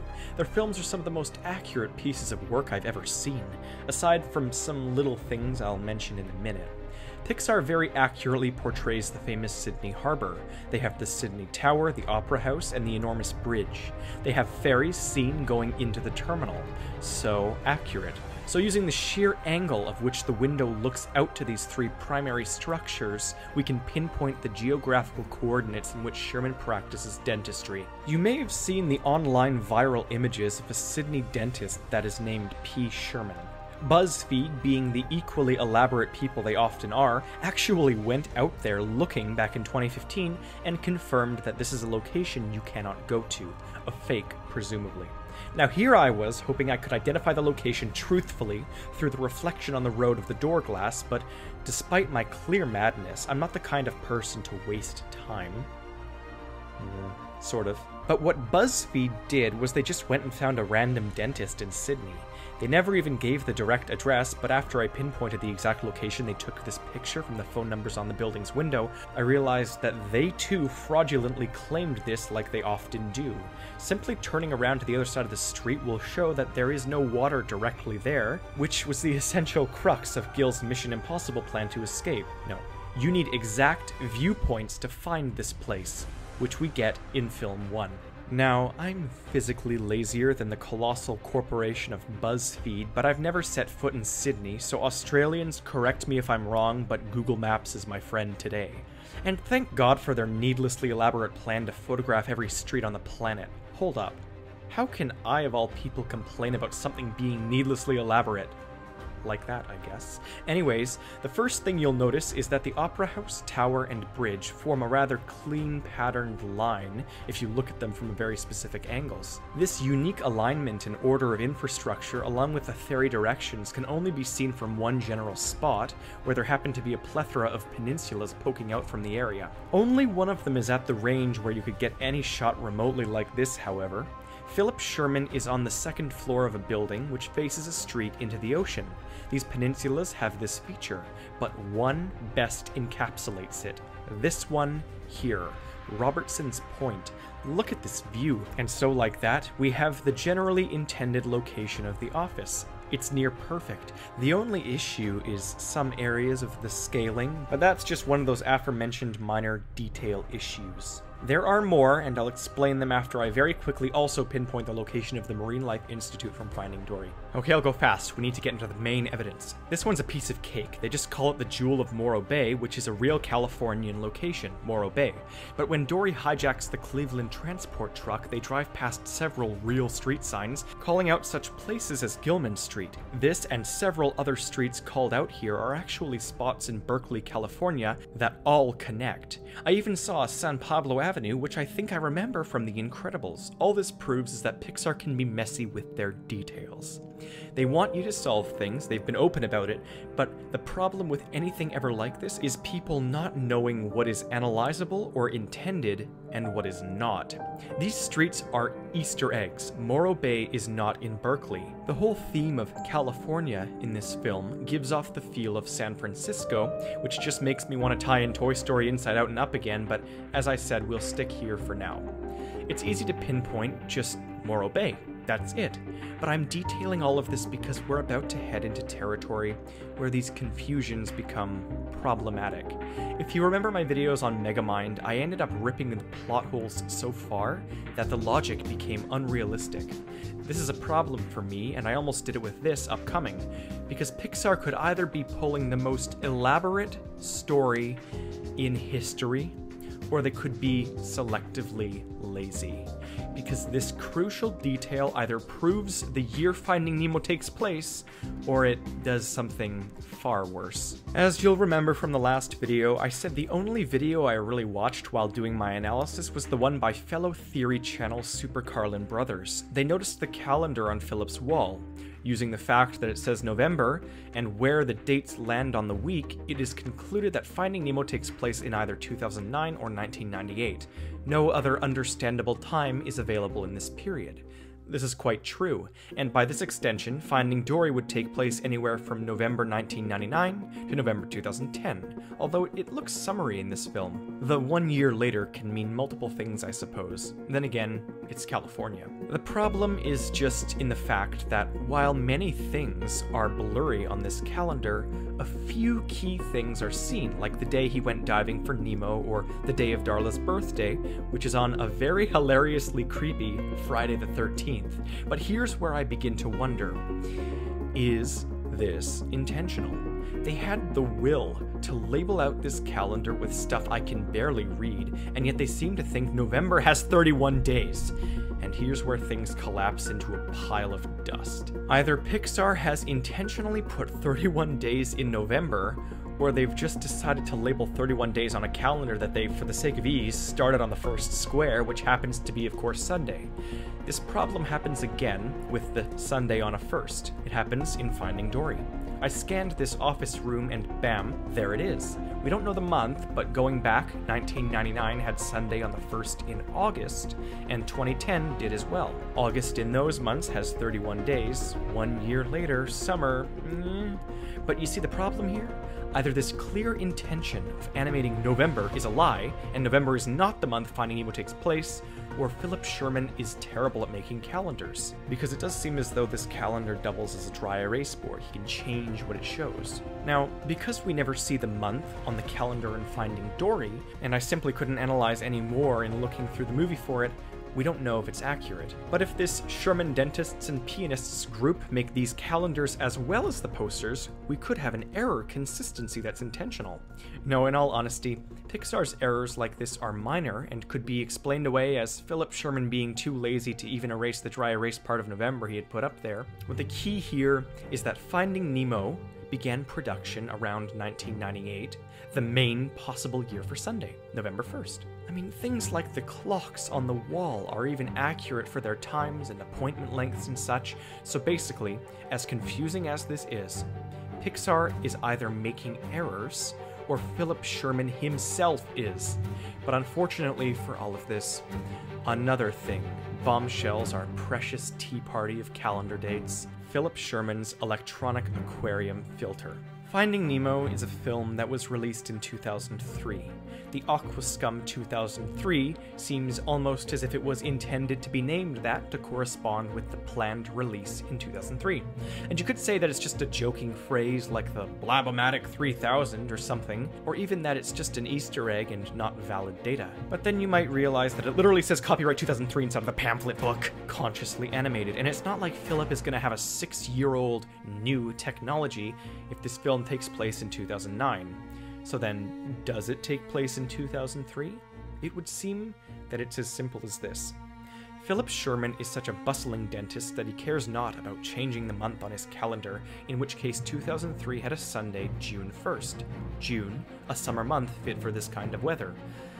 Then again, it's Sydney. In the midst of all of this, though, we do have one single confirmed stable data point. Darla is turning 8 years old during the movie. In Australia, as Australians will know, the school year ends around December and picks up again late January. If you also remember, we have translated that the guidebook claimed she was in 2nd grade. This makes perfect sense. Perfect sense. If she were American, it would mean we could pinpoint the month range of her birthday, but this is just more confirmation that she isn't American. The photo seen throughout most of the film was from 1 year ago, marking her 7th birthday. If you look in the image's background, the photo was taken in the same dentist's office. Yet again, I'll claim that she does do this Philip Sherman visit annually.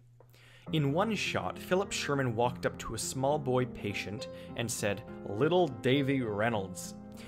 Davy Reynolds is a famous 33-year-old racing driver who would have been this exact age in 1998. Oh, and also, he's Australian.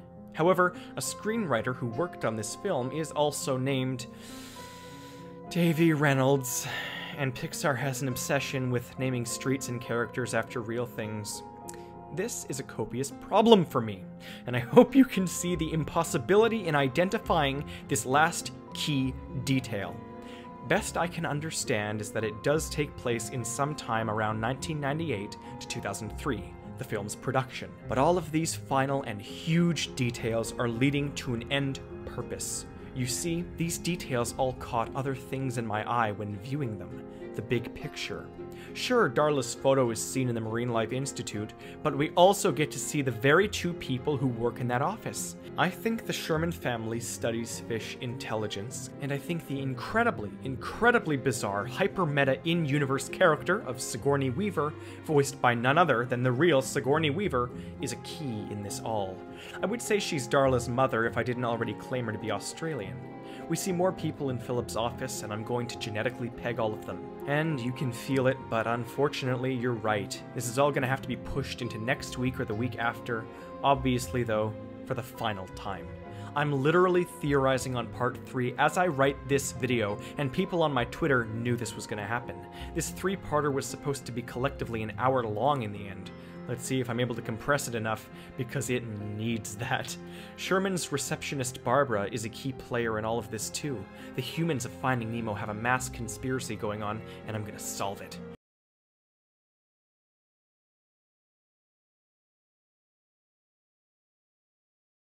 P. Sherman is a pun on fisherman. Darla's Australian. Philip Sherman is a naturalist in a family of dentists. 5 generations of dental work, 1895. Intelligent marine life, pianist parents, spying toys, Sigourney Weaver, world's best dad, triple timeline, Daddy Sherman, matching genetics, receptionist Barbara, 9 a.m. P. Sherman, 42 Wallaby Way, Sydney, triangulation, inheritance, blue divers, prime ministers, divorce, piranhas. This complexity, this borderline conspiratorial level of animated detail, I conclude it all today as I lay out the family tree of Darla Sherman and the timeline of her family. All massive information hidden between the lines of Finding Nemo.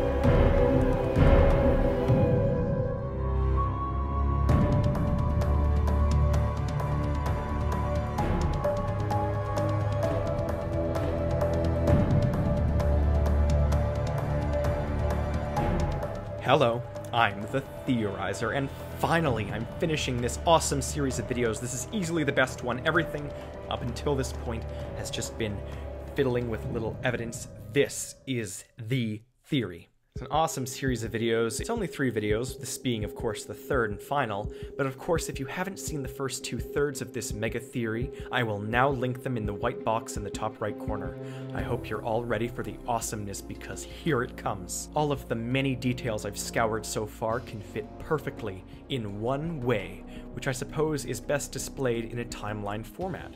I do love me some timelines, but before that, I'll recap the main details of Darla Sherman and her parents. We know that Darla's uncle, Philip Sherman, must be related to her through a male due to the last name.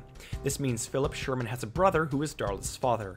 Darla herself is now confirmed to indeed be Australian, as opposed to speculatively American. You see, because her recurrent photograph is seen in the Californian Marine Life Institute of Finding Dory, it makes you think that maybe one of her parents lives in America. And one of them does. She doesn't, though, despite it being implied that she only sees her uncle for a little while once a year. This is because her parents are very clearly not together anymore.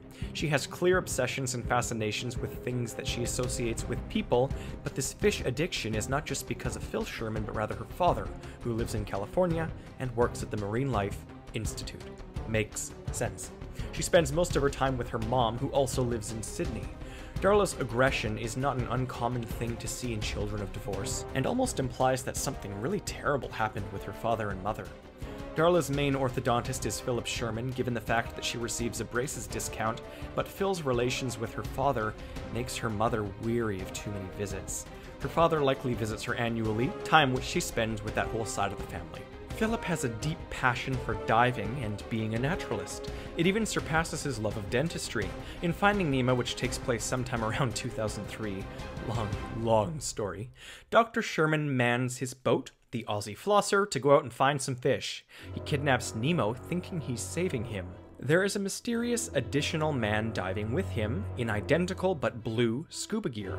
In the now infamous Essential Guidebook, it states that Dr. Sherman most often loves diving with his peers from dental school, but given the timing with Darla and the tourist-type way this man photographs the drop-off, I'm inclined to say that this is possibly his brother, Darla's dad, out with Dr. Sherman, looking for a fish to immortalize himself into Darla's memory yet again. They tried it exactly 1 year prior with Chuckles the goldfish. Darla's father desperately wants to keep ties to her and continuously buys her fish as a symbol of his occupation and passion. Her sheer excitement whenever she gets a fish, it symbolizes the family member who's never around. She's found a love of piranhas. All of this focus on fish. These two desperate men go so far as to photograph her in the office with a dead goldfish just in an attempt to get some memory from her visit. Dr. Sherman keeps the photo alongside Daddy Sherman, who puts it up in his quarantine office at the Jewel of Morro Bay. Philip Sherman, mysteriously enough, is also a famous dentist working on the teeth of celebrities and such people as the Prime Minister of Australia. We literally see this in film. Now, I'm actually inclined to agree with the theory that the Super Carlin brothers posed regarding how her shirt could imply a famous musician family member. But like all things in Finding Nemo, the guidebook inverts the truth. And it's simply this. The guidebook openly says that Philip Sherman got Darla this shirt, which makes sense, given how oversized it is for her. He rarely sees her and barely knows her size, but I'm not calling her father an ex-guitarist or something, no. He was a pianist, or at least that's the only thing I could think of to tie the otherwise very random detail of Sherman's dental posters, which say they were made by pianists and dentists of Sydney. Naturalistic posters encouraging dental hygiene, with a random piano reference thrown in there? It's got to mean something, even if it's just a nonsensical Easter egg thrown in the face of logic. It's all tying into how Darla's mother is so alienated from her father. So what kind of treachery could instill such feelings of clear hostility, resulting in a violent child? Adultery? Fame does things to people, but adultery is always a default cliché in these cases. There's minimal proof for it, but we see multiple people in Finding Nemo and Finding Dory who could be candidates for cheating, believe it or not. In a second, though, I'll get to that, because something much more intense, something that comes seemingly out of left field, happens. The events of Finding Nemo lead Philip Sherman to, no joke, move to California. I know. He possibly even moved with his wife Barbara, but only if she's his wife. More on that later. He's there to study fish with his brother after learning that the fish in his dental office were intelligent enough to attack him and escape. Holy shit! Where did I pull this from? Let me explain. Because I think the animals in Finding Dory specifically are being studied for their intelligence. The very famous Pixar Theory Mega Timeline delves into this a little bit. There are sections dedicated to how AI, humans, and intelligent animals all converge in the future, but make no mistake. This similar conclusion is only something I am coming to for Finding Nemo, based on evidence only from Finding Nemo. Because it's so true, and there seriously is no other explanation for the fresh mind blow I'm about to deliver. The animals in the Finding Nemo films are particularly intelligent creatures who can communicate with more than just voices, and assimilate far beyond mere instinct. They are mutated and evolving. Darla's dad studies the increasing intelligence of marine life. An excellent example is Hank the octopus, who can literally camouflage, act bizarrely humanoid, and once again, like all fish, has high intelligence. He's notorious at the Institute for being clever and outwitting the staff. These animals are smart, and this fish hospital takes advantage of disabled marine life to study it. A good example for just how bizarre this movie series truly is how the fish speak to each other. Not only can they do it underwater, where sound travels terribly, but they can do it from literal bags away. Nemo can hear his dad scream from Nigel's beak as he's in a bag on the counter. He communicates with the tank gang through the same bag, and the tank gang's own members communicate with each other through the plastic bags after escaping. Even Peach, the starfish, has a bit of intrigue when she speaks while stuck to the side of the aquarium glass. The fish say they can't hear her when she's stuck, and then she flips back and says, "We got a live one," before, no joke, flipping right back onto the glass and talking. Now they can hear her fine? Yes, because they just got closer to her. She's flipped back the same way. See? It's because their form of communication is more sophisticated than simple sound waves traveling through water. And the Marine Life Institute is aware that some animals are developing this, albeit ones that can assimilate. Not ones like the anglerfish on the bottom of the sea, or ones like the brainless jellyfish, or ones like Becky, the mentally disabled bird. It's why the Marine Life Institute isn't really all that shocked when the fish do crazy things. It's brilliant. And the reason I know P. Sherman did move to Morro Bay is because he was supposed to make an appearance in Finding Dory. Now, I'm not sure exactly where this information comes from, but given the fact that it's riddled across multiple wikis and the fact that, remember, Pixar confirmed P. Sherman is the man shearing sheep from Boundin, and it takes place in Western America, bang. Even if it's just his model, that's still unique enough for them to mention, and each piece of trivia proves the other. The trivia of his planned Finding Dory voice role was likely from a bonus commentary. Even disregarding all of this cyclical evidence, we know the obvious facts of Darla's photo being there, and lots of Californian brochures being on P. Sherman's office wall. P. Sherman lives in California now. I'm not even sure, but I think I saw his Aussie Flosser boat being hauled on a freeway in Finding Dory. He's a naturalist. He works in tandem with his family to prove the intelligence of animals, and it was a speaking role. He was important enough to be here. It was cut because the voice actor passed away in 2011, however. So animals are smart. This should come as no surprise to anybody, honestly. Even fish who rarely see the outside world, like Marlin, know all about the things humans do. He knows what balloons are, but not dentists. It's interesting. I'm even prompted to think that the person who touched Hank and traumatized him by supposedly ripping off one of his arms was a Sherman.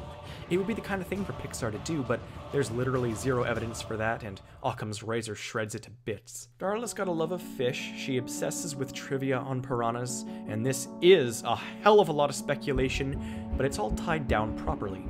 My final piece of speculation before I throw a family tree in here is that Barbara, Philip's receptionist, is his wife. She knows Darla well, she calls Philip Love, she's the appropriate age, and there's nothing totally crucial here, but we can put her as his wife for now, just to fill the slot on the family tree. So here it is. Darla is the daughter of an occupational MLI naturalist with a hobby for pianos, and her mother is a Sydney woman who had a very vicious breakup with her husband. Maybe their alienation was built over time as he lived in California, or maybe he cheated, I don't know, but the aggression was so great that it caused Darla to become an animal killer. Daddy Sherman has a father, a grandfather, a great-grandfather, and a great-great-grandfather who all practiced dentistry at 42 Wallaby Way, Sydney, and their title was passed on to Philip, Darla's uncle.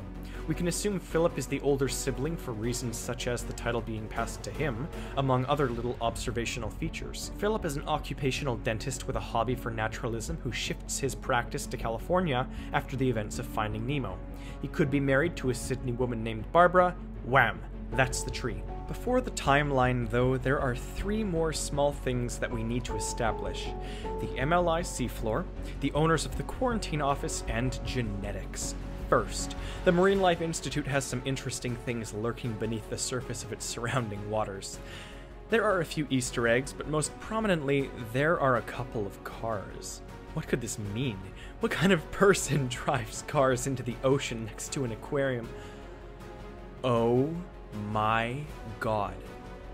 Dory's fish escape has happened before. Fish have escaped from here more than once. It's the only thing that makes sense. It's why this hospitable aquarium doubles as a study center. They are used to this sort of madness. It's why they're aware of fish intelligence in the first place. This is a huge detail, but there isn't much more I can really say about it, other than that it supports my theory. Another thing we see on the seafloor in a few places is a best dad ever mug. It could be nothing, but in my opinion, it's a reference to the idea that a father works here. Obviously, the chances of that are very likely, but given our newfound knowledge that Pixar has hidden this very specific story in their films, could it be a rather direct reference to Darla's father? I'm not sure, but the seafloor is clearly important. Second on the list is the quarantine office, the specific one that contains Darla's photograph. This is probably the most revealingly intriguing point of these three mini topics because, believe it or not, we see the people who put Dory into this office, the ones that captured her. Now, whether or not they're the ones who own the office, well, I cannot be sure, but they linger on the male of this duo for quite some time as he makes a joke. He is then scolded by the female. In the background of this office, we can also see an automotive coupon, a map of the oceans, a picture of a glacier, and a similar-looking tropical ad to the one Dr. Sherman had. The twosome that enter the office, at first I thought she called him Phil, which would have put another rapid spin on things, but not only did she, well, not call him Phil, but the people who put Dory in this room aren't the ones healing her. This is quarantine, and a more technical sort of chemist would be the one to work in this spot, as seen with the beakers. The woman here does clarify that the man is a scientist, but everyone working here is technically. So we need someone with a similar build to Dr. Sherman, who looks like the diver, and who works in quarantine. When Hank scuttles around the corner, a man in another office picks up the phone and says, "Hi, how are you?" to some mysterious other person in the building. This is the office in which we see that pesky calendar, which is etched with permanent dates. You know, it's not like the one that Dr. Sherman could mess up with dry erase, although it's got the same format.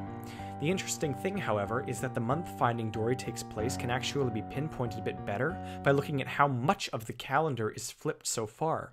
It's not January, February, or any time after June, and it's a month that can have 31 days, so it's another Sunday the 1st. This leaves March 2009, May 2005, and March 1998.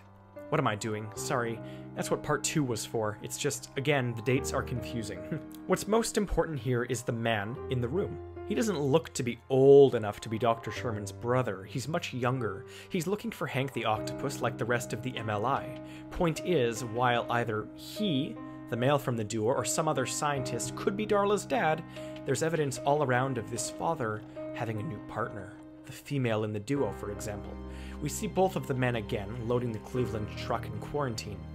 I do not know, but it's one of these workers in this building. The picture proves that it absolutely, positively has to be.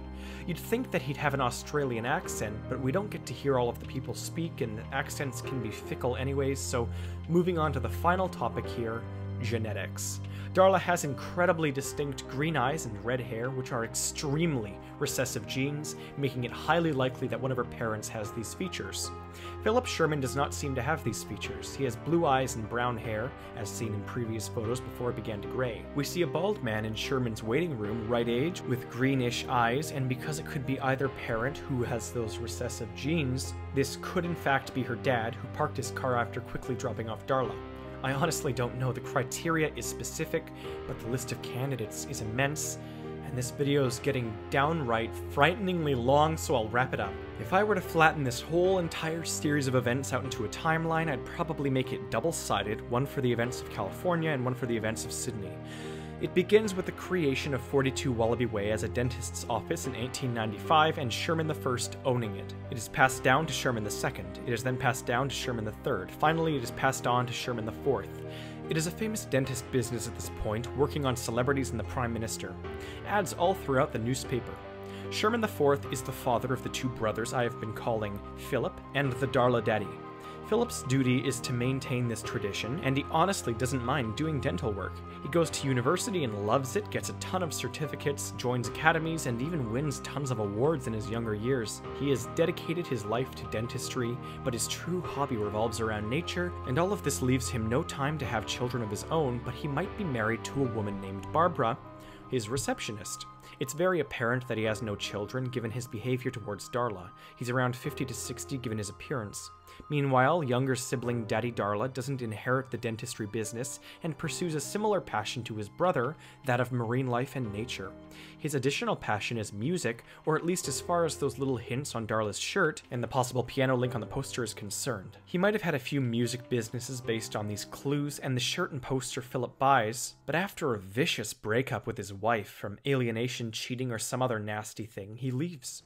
He even had a daughter with this woman, and he's forced to leave her too. This takes a toll on Darla's aggression, and she develops an obsessive fascination with her father's hobby, fish. Part of the guidebook I could not translate mentioned how Darla feels like she needs a fish, and if it doesn't appear as though it likes her, she'll snap. That's as much as I could sort of make out from the blur. Her father has studied animals for some time though, and has learnt of their uniquely evolving properties. He moves to California so he can work at a center for studying fish. He keeps his daughter in his mind at all times, keeps a photo of her in his lab, and visits her once a year. Philip is still Darla's orthodontist, but aside from that, Dr. Sherman only spends large amounts of time with her when her father is around. The mother is quite vindictive, you see. On Darla's 7th birthday, she is given a goldfish named Chuckles, who she kills by shaking its bag. The Sherman brothers take a photo of her and keep it, despite its abjectly macabre nature. 2 copies, seen in 2 places. As Dr. Sherman says, exactly 1 year later, on her 8th birthday, Finding Nemo takes place. Darla's daddy and Dr. Sherman go out and find her a fish.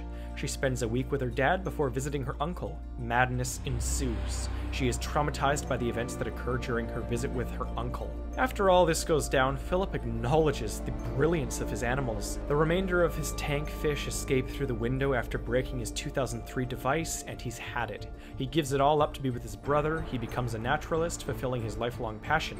We get confirmation of this in Finding Dory's pre-production, and in the short film Bound In, which shows him tending to the land nature as well. He does all this because fish have been acting out. They've been getting smarter and escaping places like the Institute. Sherman is intrigued, and he joins the study. Then, 1 year after the events of Finding Nemo, Finding Dory occurs. Dory's hijacking of the truck is the final straw for this fishy institute, and, along with Hank the Octopus's elusive nature, animal intelligence has been leaked to the world. So what happens after Finding Dory? Well, now I have to finally go into the territory I didn't want to, but I'm honestly left with no choice. Remember how I said Easter eggs don't count? It's true.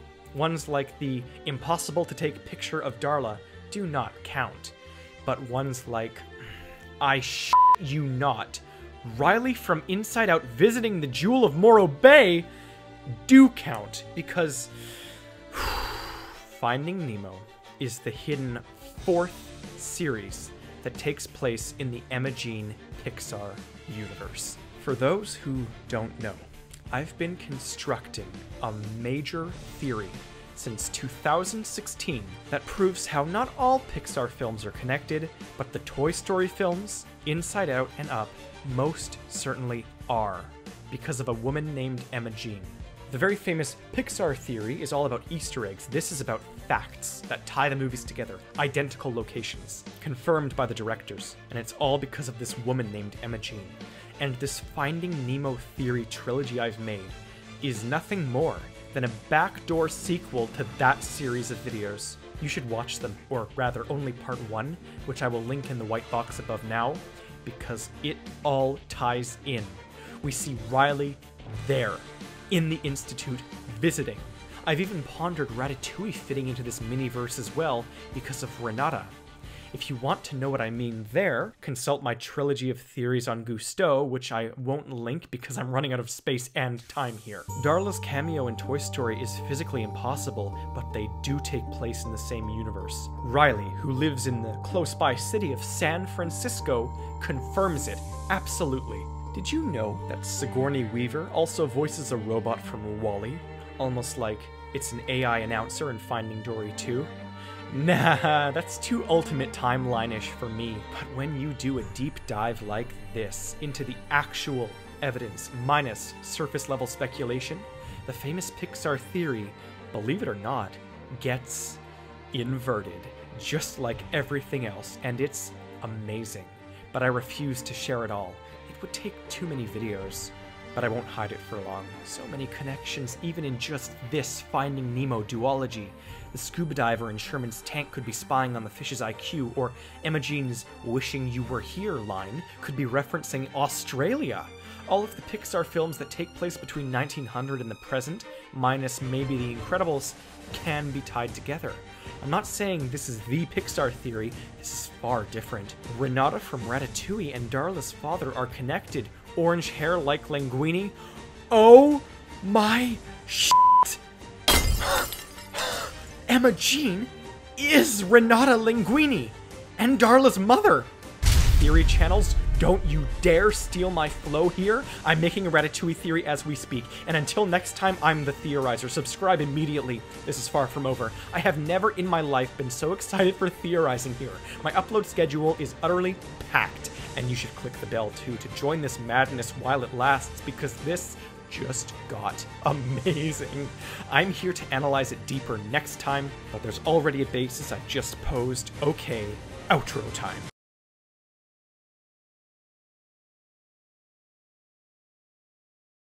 Wow, okay. I don't even know where to begin with this video. This is the video I've been building to since my channel began. A theory so complete, speculation so absurd, ideas so integral. If my recent theories on Pixar films have been any example, you'll see that I'm correct when I say brainstorming spawns truth. The only video you probably have to watch before this one would be my very first Pixar multiverse theory. It's only 10 or 15 minutes long, I'll link it in the top right corner box now. The rest I think I can summarize for a few minutes here. Alright, so in 2015 I began by speculating on how Remy from the film Ratatouille controls Linguini with his hair.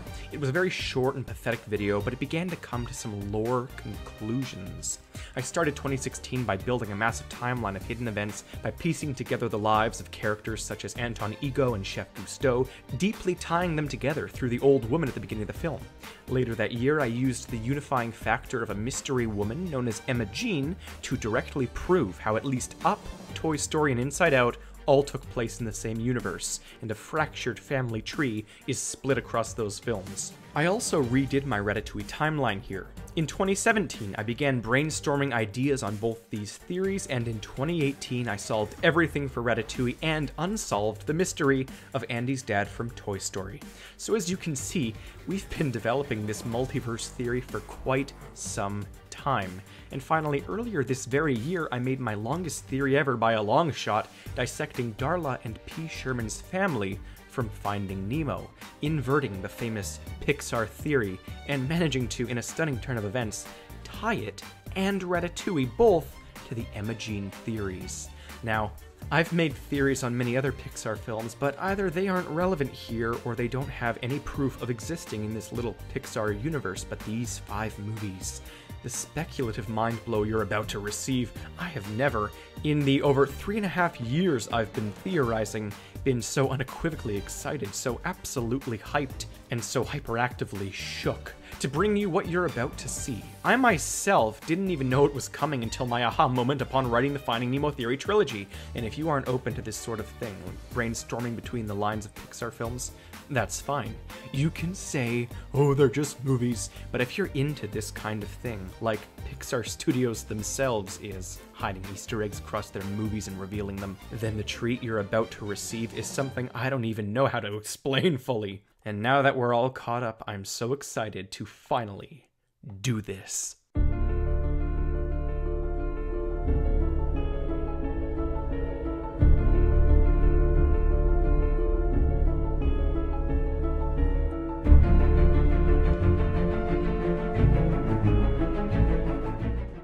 Hello, I'm the Theorizer, and that little pre-intro monologue was necessarily atrociously long, but I can't stall anymore. Here's what I've discovered about these 5 films, and their directly pentagonal connections. So first of all, I call it the Californian Quintet, because Toy Story is implied to take place in California, within a location more specifically known as the Tri-County area.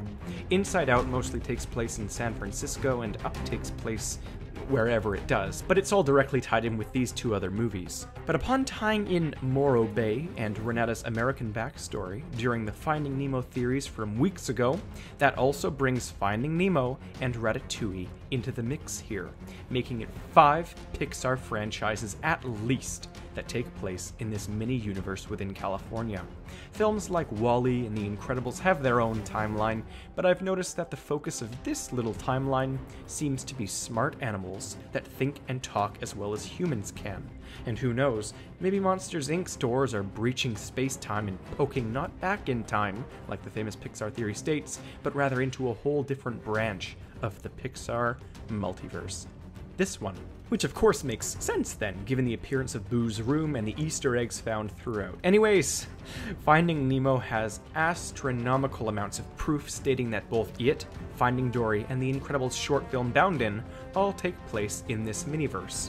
But Ratatouille is, for now, based only in assumption, from the concepts of animal intelligence and Renata moving to the US. But that problem is what I'm solving here. I mean, I can't just leave that gobsmacking ending to my Finding Nemo theory trilogy just sitting there forever, so let's now go into that. Riley Anderson is seen in the Marine Life Institute of Finding Dory on a class field trip to Morro Bay, coming from San Francisco. Its placement in this universe is quite clear, obvious, easy, but Ratatouille, all we know from my fervent theorizing is that Linguini's mother moved from Paris to America after getting pregnant because of Gusteau. She eventually moved back and died there, but Renata Linguini isn't the only mystery redhead in this pentology of films. There are 2 more, who come frighteningly close to fitting Renata's description. For those still somehow unaware, Emma Jean is a mystery woman who was Carl Fredrickssen's previous love interest in the film Up. This was openly confirmed by the directors. Now, she was never actually seen in the movie, but her name was seen as the sender of a letter to Carl and Ellie, which is on Andy Davis's wall from Toy Story 3.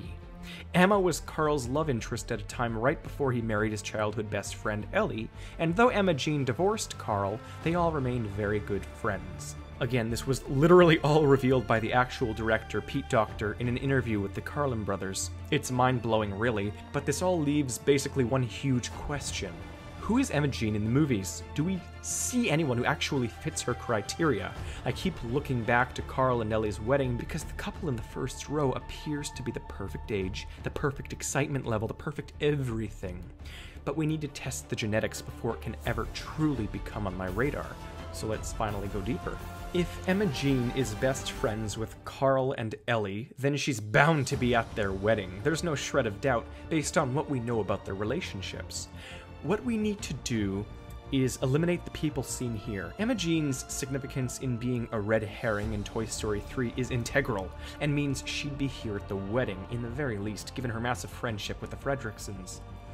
The likelihood that she is near the front and with the eccentric people is also high, given her elusiveness but importance everywhere else. So with this knowledge intact, we move on to the third and final mystery woman, established a few weeks ago in my Finding Nemo theory trilogy, Darla's mother. Darla has red hair, and we established that it was more likely that her mother over father had red hair, given Philip Sherman's genetics. He and Darla's dad show none of her genes. If there's one key thing that's notable in all of this, it's that there is one major consistency that can be seen. Miraculously, Renata and Mommy Darla both have red hair. Linguini's mother is all but visually confirmed to follow this trait, given Linguini's strikingly rare genetic makeup, which is nothing like Gusteau's. Darla is the same, and Emma Jean could also have this trait, judging from the average hair color of the people at the wedding. So are they all the same person? I jokingly exaggerated this at the end of the Nemo theories, but while I don't think that's the case, I do think this consistency could mean something more. I believe that we can pin down the years all of these franchises take place by using one key detail: the fact that all 3 women are the Linguini sisters. Speculation territory, unevidential hypothesis. Warning, if you are a hyper-realistic person that is out to debunk my theories, look away. This is the part where I brainstorm like mad. Additionally, I'm saying it here so you don't need to comment that it's ridiculous as clarification. Oh, but you will. You will. I've said it before and I'll say it again. Brainstorming like this has led to such revelations as the entire Finding Nemo theory trilogy, so brace yourself for what's to come. This will not be factual, but I'm about to state a bunch of things I can work off of. Oh boy. Due to this whole recap and now finding and tying evidence together, I'm gonna have to throw up all my ideas right now and sort them out over the course of like a week. Pixar, why do you do this? Emma remarried and is a Jean. This is key. We don't know her true last name. Wishing you were here in Australia, like Darla's mother, whose appearance we only deduced based off of what is implied. She is Australian now, but perhaps not always. It's possible she moved there after meeting Darla's father when he traveled to America to work at the Institute, assuming he did that for a while pre-Nemo. Finally, Renata Linguini. Only the last name, but she's the second confirmed mystery mom who has the orange hair rarity of Pixar films. The only other one that exists for certain is Ellie, or at least as a non-dyed child. Shockingly enough, many have considered Ellie to be the sibling to Emma Jean prior to the reveals. This has been discussed before, but never ever in the history of existence in this context. If she is related to Emma, then that gives evidence to the notion that Emma too is a redhead, confirming all of this if we could establish a familial relationship. But that final question, posed 2.5 years ago by myself, must be answered first. Who is Emma Jean married to now?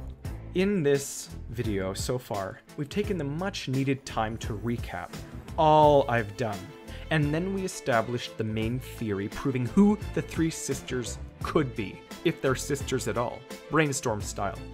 But the proof is there for something multiverse related. Next time I'll solve Emma's new love interest amongst the rest I just posed and create a final family tree.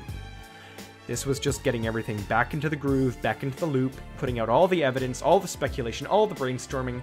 I will spend an entire week trying to solve this, if there is any possible way to do that. Everything loops back. This guy, Gary, Jerry, whatever his name is, relates to Emma Jean, who relates to Andy, who gave him the toy, who fixed the toy. But Emma's last name is Jean now, but how does eye color change Jerry's identity? How does Riley have a smartphone in Nemo's 2004 universe? Ratatouille's short film star is Linguini's brother? Chess piece is all. Only other old guy in Pixar at this timeline coordinate. Too much. As you can see, I need the time to regroup and organize now that everything's out on the table.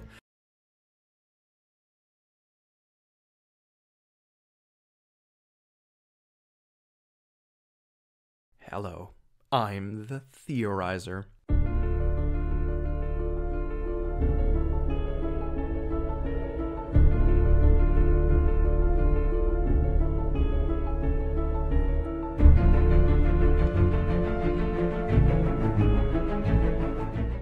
Let us do this. No stalling, no confusion, pure organization. You'll know everything if you simply watch the first half of this analysis. I had to split the theory in 2 videos because it became way too complex to cram into one, so I'll link part 1 in the box in the top right corner of the screen now. Get it? Got it? Good. So this requires lots of infographics and organizable animations. We have Emma Linguini Jean, Mrs. Linguini Sherman, and Renata Linguini Gusteau, the red-headed female Linguini triplets spread across the world map, reaching France, Australia, and all across America, spanning Finding Nemo, Ratatouille, Up, Inside Out, and Toy Story, all contained to a single universal prong of the greater Pixar multiverse. In this universe, animals are the focus, their intelligence and interrelations with humanity. More could tie in, but later, because for now, we have a small list of questions required to solve, allowing us to evidentially flatten out the logic before we make the tree. First, we solve the most key of all key questions. Did Jerry Jean marry Emma Linguini? Gary or Jerry, I have no idea how to pronounce that. I'll just rotate back and forth throughout the video. Is a man from Pixar's short film Jerry's Game. The short film involves him, an old man, playing chess in a park. He walks to the other side of the board and pretends to be a snarky opponent playing chess against his cleverly meek self with glasses. That's all. And he's one of the only main character old people in the Pixar universe. It seems rather obvious at first that he could be a potential candidate for any man Emma Jean remarried, but don't let the short film convince you of something's canonicity. Instead, look no further than in Toy Story 2, where we see him yet again. He is a toy fixer, a cleaner, and he fixes up Woody for the collector. Lo and behold, amongst his tools we see a chess piece, referencing the short film. It's the exact same man, aside from a minor change in glasses, and, unfortunately the big one, eye color. I do believe Pixar has done this to throw us off the scent, despite everything else being identical, including the chess piece. The hair is slightly different too, but Pixar chose to change the eye color, so what evidence trumps the other? A slight change in eye color? Or a full-blown chess piece as reference? I don't know, maybe they're twins. Maybe Gary's game is about him pretending to be his twin who died and he cannot cope. Okay, hold on. That's left field and nuts. No, I think that, if anything, it's the toy cleaner who's more tied into all of this. So let's just call this guy Gary or Jerry or whatever, the updated model. This guy in Toy Story 2 who has more story. We know he cleans toys, clearly does play chess, but has very distinct, genetically characteristic, bright blue eyes, like many other characters in my tree here. It's the prime consistency. It's almost like Pixar intentionally gave him blue eyes to fit him in here. It truly is peculiar. It's like they're doing it to benefit this lore, not debunk it. Now that we've got a basis for our brainstormed tree, we have to prove it. Most of this is exclusively based on patterns like timing, locations, genetics, and last names, and we have to confirm all of those promptly. First, we'll do the genetics. You can see first off that Linguini has a huge nose like Gary, but primarily, Pixar tends to factor in hair color and eye color when they want to denote a genetic consistency, as we've seen. So let's check. We already know that the individual family trees of the Fredricksons, the Shermans, and the Gusteau family are accurate, but here's the grand family tree I'm proposing.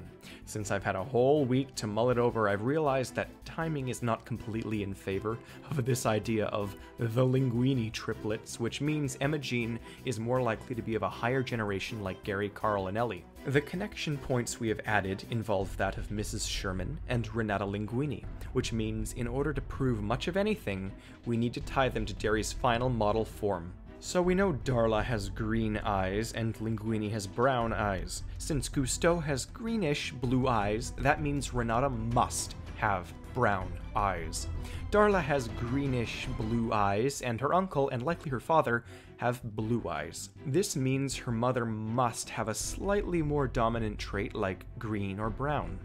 None of this is consistent with Gary's new model, which has blue eyes. It is, however, indicative of Emma Jean having dark eyes, which is interesting because if you remember the one single genetic abnormality of the original family tree, it was that Jill Anderson has brown eyes.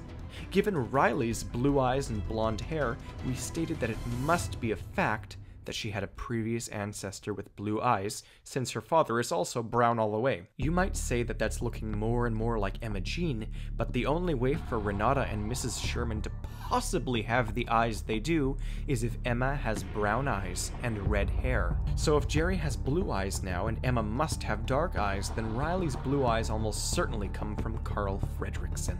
It is solved. So the three mystery women, they all have red hair and brown or green eyes. They're probably freckled too if Darla Sherman and Alfredo Linguini are of any indication. The blue-eyed consistency on the Carl side of Emma's family tree is restricted to there, and the red hair deviated onto this side. Emma Jean, this woman who has been a mystery for ages now, is none other than the matriarch of Pixar. Now, genetically it makes sense, but we need to circumvent another obstacle: surnames. Emma Jean has 4 daughters in this theoretical model I'm brainstorming upon right now, and all of them have since taken the last names of their husbands, all except Renata, who we know carries the surname Linguini. This is inconsistent with Emma, whose last name is presumably Jean after marrying Gary. If the postcard of Emma Jean was sent to Carl and Ellie prior to her remarriage, then her maiden name could be Jean, and Jerry's last name Linguini, finally, once and for all solving where Renata got her surname from. Renata is not commonly a French name, but it is quite European, so where on earth did the Red Girls grow up? And thus, we move on to locations. The Tri-County area currently contains the Davis branch, San Francisco contains the Anderson branch, Carl lives in his hijacked Zeppelin, what's left of the Gusteau branch is in France, and the Shermans are spread from Australia to, yes, California. Just like the Davises and Andersons. Emma and Jerry are wishing you were here, meaning they're vacationing, presumably, but this is all during the years 2000 to 2015. Their movements are dynamic as ever. Initially, though, these four core people likely all originated from the central US. Carl and Ellie stayed, while Emma eventually spread her wings and sought out Gary. Carl's kids grew up in the Midwest-ish, and for reasons likely pertaining to Andy's father, Jennifer moved to California. Jillian and her family stayed in the Midwest, but eventually, yes, also ended up in California, San Francisco. Emma and Jerry seemed to be quite widespread indeed. Their two daughters were probably born in America, but clearly they all just travel lots. Adventure is out there, apparently, and Emma Jean seems to agree with the Fredricksons' sentiments, constantly wishing her extended family were there with her on her trips with Gary Linguini. Renata travels all over the map and lands herself in France for a time, while the other one lands herself in Australia and weds herself to a famous family in many sectors. So yes, the locations now too are sensible. Finally, we have to involve the biggest blockade, timing. Oh dear, do I need to overlay all of my timelines, or should I just start fresh? So the top tier here is the early silent generation. Gary Linguini, Emma Jean, Elizabeth and Carl Fredrickson, amongst others of less linkable importance, like the Sherman doctors, Mabel Gusteau, etc. The baby boomers and Gen X pretty much encapsulate the parents of this family tree. The Shermans and Gusteaus are on the earlier side, while the Davises and Andersons are on the latter half, like the Red Twins. I mean, Emma could always be really old, but it's most likely that she had Carl's kids first.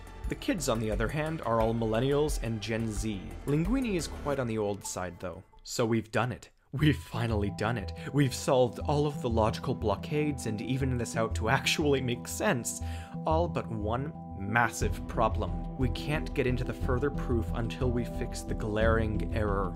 That is, Riley having modern technology, because if Finding Nemo takes place in 1995 to 2003 like I've theorized, and teenage Riley is seen in Finding Dory, then how on earth can Riley have such advanced computer technology and her dad have a modern cell phone? The picture of elder Ellie can be seen in Riley's house as she's a toddler, meaning the years still match, so what we need to do is compare the years they all take place and the kids' ages, specific specs. A sample from each branch. Andy was born in 1987, Riley was born in 2003, Darla was born in 1995, Linguini was born around 1980-ish.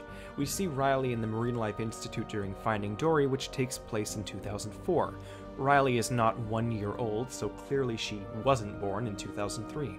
This is not a me inconsistency, this is a Pixar inconsistency. You know, unless this world just has technology moving faster than your average world.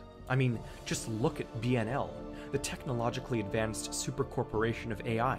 Pixar's backed themselves into a corner with this one, but explained it via advancing technology and left no real date in the movie. Basically, these all take place in the 2000s, a time when laptops that look like this were still commonplace. It's more of a time range, but BNL and laptop designs are consistent. The other three films are consistent as well, such as how Jill reads about Colette in a magazine after she and Linguini open their new restaurant. But if that's the case, then Ratatouille has to take place in the earlier 2000s as well. But beyond that, now minor point of intrigue, things are sensible. But any additional patterns? Proof? Well, let's look at the wedding first. Come to think of it, I don't think Gary would have been here even as a young man, but Emma just has so many options. She has red hair, but it could have been slightly darkened like Ellie's, or, you know what? As uncanny and flabbergasting as it is, the only real person who fits Emma Jean's description by personality, by genetics, perfect to a T, is Ellie. The eye color, the hair color, especially as it darkens and only the children of this tree have very orange hair. The age similarities. There are many candidates at the wedding, but Ellie, of all people, is the one I'd accuse of looking and acting the most similar to our tentative description of Emma Jean, which means, oh no, Carl? Carl? Carl knew Emma through Ellie. Why? Could they be related? Could they be sisters? The maiden name of Elizabeth has henceforth been unknown, but Jean could work. Oh my. Let's observe the wedding again. I'm fairly certain we see Ellie's parents in the front row of her wedding, but Carl's side is a bit different. I'm not so sure his mother is alive at the time of his marriage, but few perfectly fit for Emma. Ellie's family, though, the genetics would be on point. It would make sense. Emma's not some random mystery matriarch, but a sisterly divorcee. Her marriage to Carl was quite young, like age 18 or 19 based on the timeline, and they had Jen and Jill quite young, which would explain why they simply weren't ready to take all of it on. They raised them alongside two other adults by splitting up and remarrying to old flames. When Carl is actually ready, he remarries at 25 and they try for kids in their early 30s or so. Emma, on the other hand, hops right into having Renata and, I guess we can call the other woman, Missy, short for Mrs. Sherman. So Jen and Jill are born in the 50s, and given Andy's graduation, Toy Story 3 does not take place in 2010 during its release, but rather like 2003 to 2005. Shocker, that's also when Finding Nemo takes place, which means Toy Story 3, Finding Dory, and Inside Out all take place within a time bracket that does not coincide with their release date. Pixar seems to ignore technological years in the case of Inside Out and Toy Story, only further supporting a technically superior universe due to BNL. Wow. Renata and Missy were born in the late 50s or early 60s, and Renata had Linguini rather early too, mistakenly. So, at this wedding, could the four girls be seen? Yes, Jill and Jen Fredrickson could easily be anywhere in this crowd. God knows there are plenty of kids that fit their genetic description perfectionistically. But it would seem as though we're still not done. What on earth is it with Pixar and making me do multi-video theories? Why is there so much? These are not the kinds of questions any normal person would attempt to solve, nor are they even remotely easy. I am the god of navigating around plot holes. Holy cow, this is ludicrous.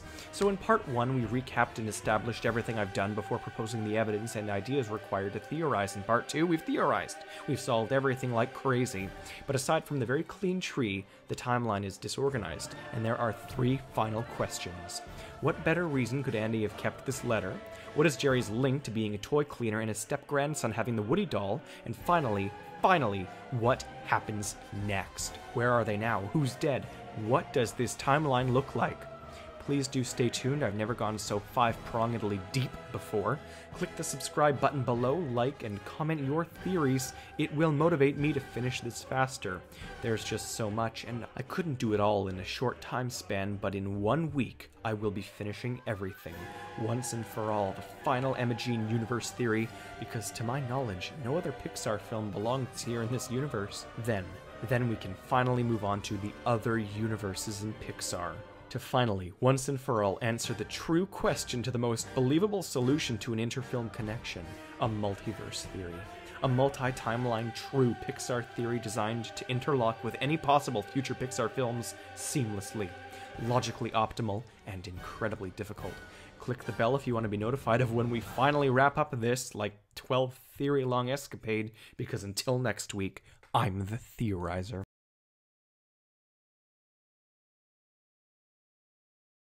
So here we are, the final theory tying together Up, Inside Out, Finding Nemo, Toy Story, and Ratatouille. This has been a long time coming, but I'm assuming you've seen the last couple videos. If not, I'll link the first and second thirds of this 3-part mega theory for you to see now by simply clicking on the white rectangles in the top right corner. This was supposed to be one big, like, 50-minute theory, but I had to split it up into 3 videos across a couple weeks. They're not long, but it's taken so long to figure this out, and this is the end of it all.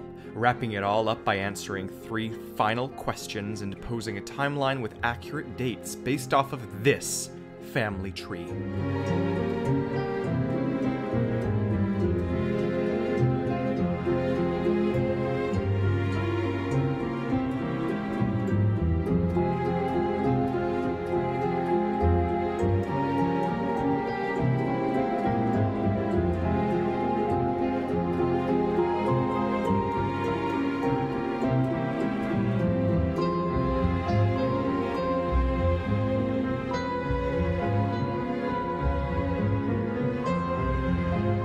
Hello, I've done it. Oh, have I ever done it. Easy? No, not by a long shot. Fun? Sure.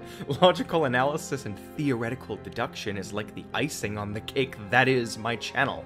It's a 5-dimensional timeline, a pentagonal star of connections, each franchise connecting to the other with little timelines and interlocking data points. This video must be well organized, so first, here are 2 brief main questions that I think I can discuss possible answers to. Is there a significance in Grandpa Jerry being the toy cleaner who fixed up Woody, and why does Andy have his grandmother's postcard on his wall? Well, I think Jerry being a toy cleaner is no mistake, especially since he was brought in specifically to clean the very rare Woody doll.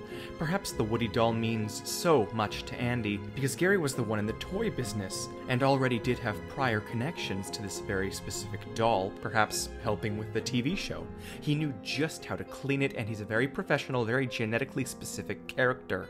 I do think this is a reference and a tie to the notion that the grandparental remarriages resulted in Andy getting the doll as a gift of some sort. As for the secondary question, I tried answering it back in my very first theory on Emma, in which I deduced that Andy, having the postcard, represented how he loves all of his grandparents, Emma, Carl, and the steps, Ellie and Derry. He loves how they all interconnect and love one another, how it could show a positive future for his allegedly divorced parents. Yes, divorced, because in 2018 I made a video where I solved his dad deeper.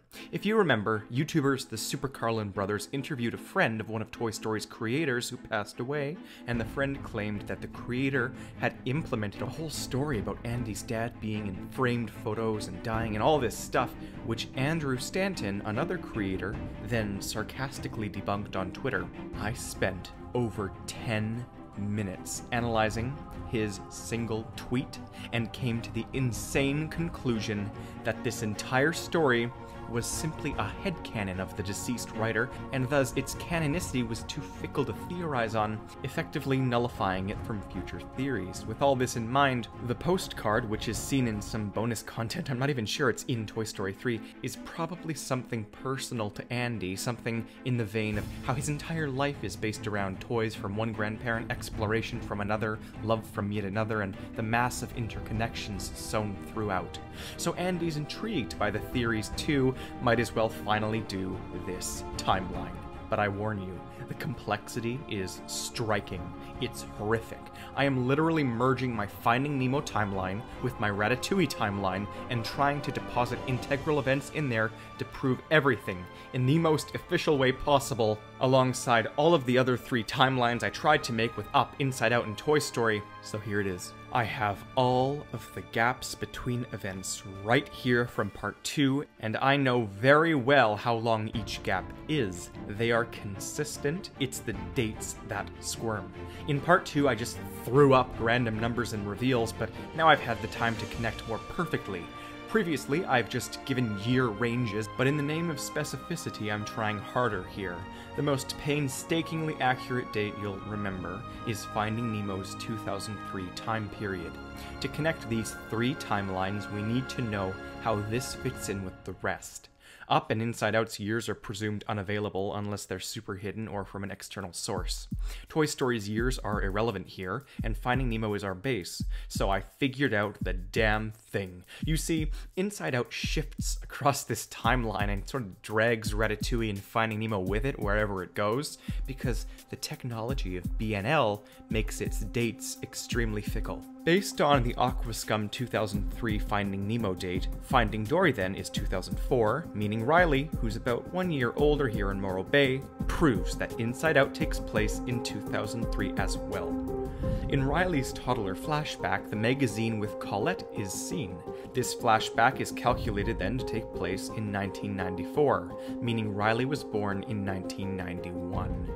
If this magazine is 1 year after Linguini and Colette established their new restaurant, then it would mean Ratatouille is set in the early 90s. So I worked with this, and again, the technology is too fickle to use as evidence. Cell phones and computers are advanced in the Pixar multiverse due to the company known as BNL, such as how films like The Incredibles, which takes place in like the 50s or 60s, have insanely advanced tech too.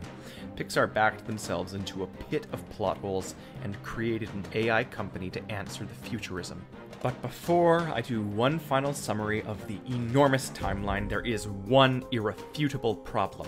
I had just used Finding Nemo's date to prove all of the movie's years. I flew with the assumption that Jen and Jill both had their kids around the same time, and ergo proved Up, Inside Out, and Toy Story's years, all good.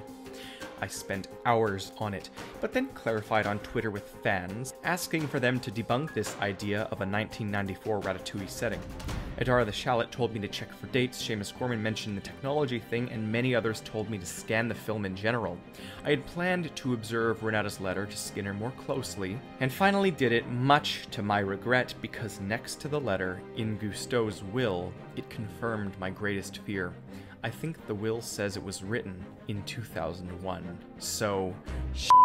But it doesn't disconfirm everything. All it means is that Colette being on this magazine is not due to her and Linguini setting up shop.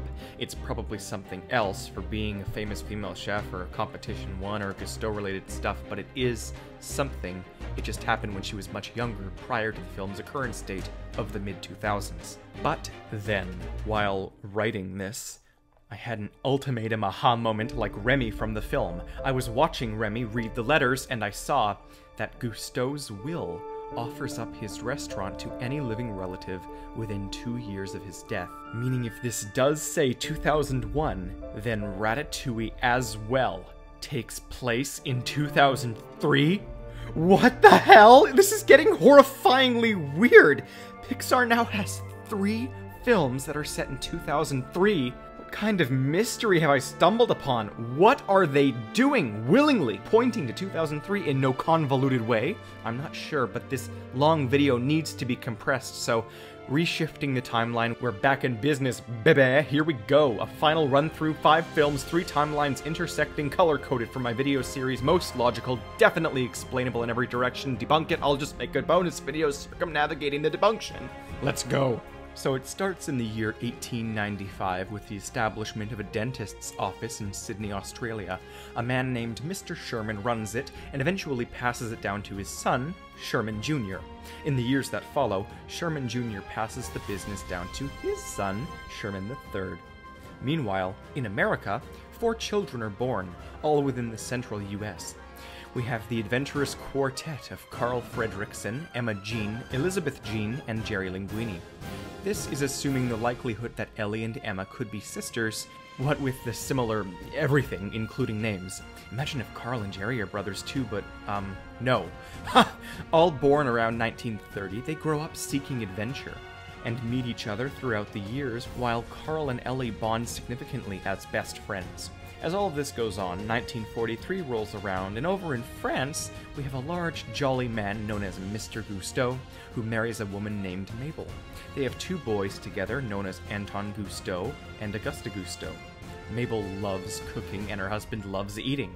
Back in Australia, it's now 1947, and Sherman III's son is getting ready to accept the business as his own. He and his wife now have 2 boys, Philip and an unnamed man who has an interest in music.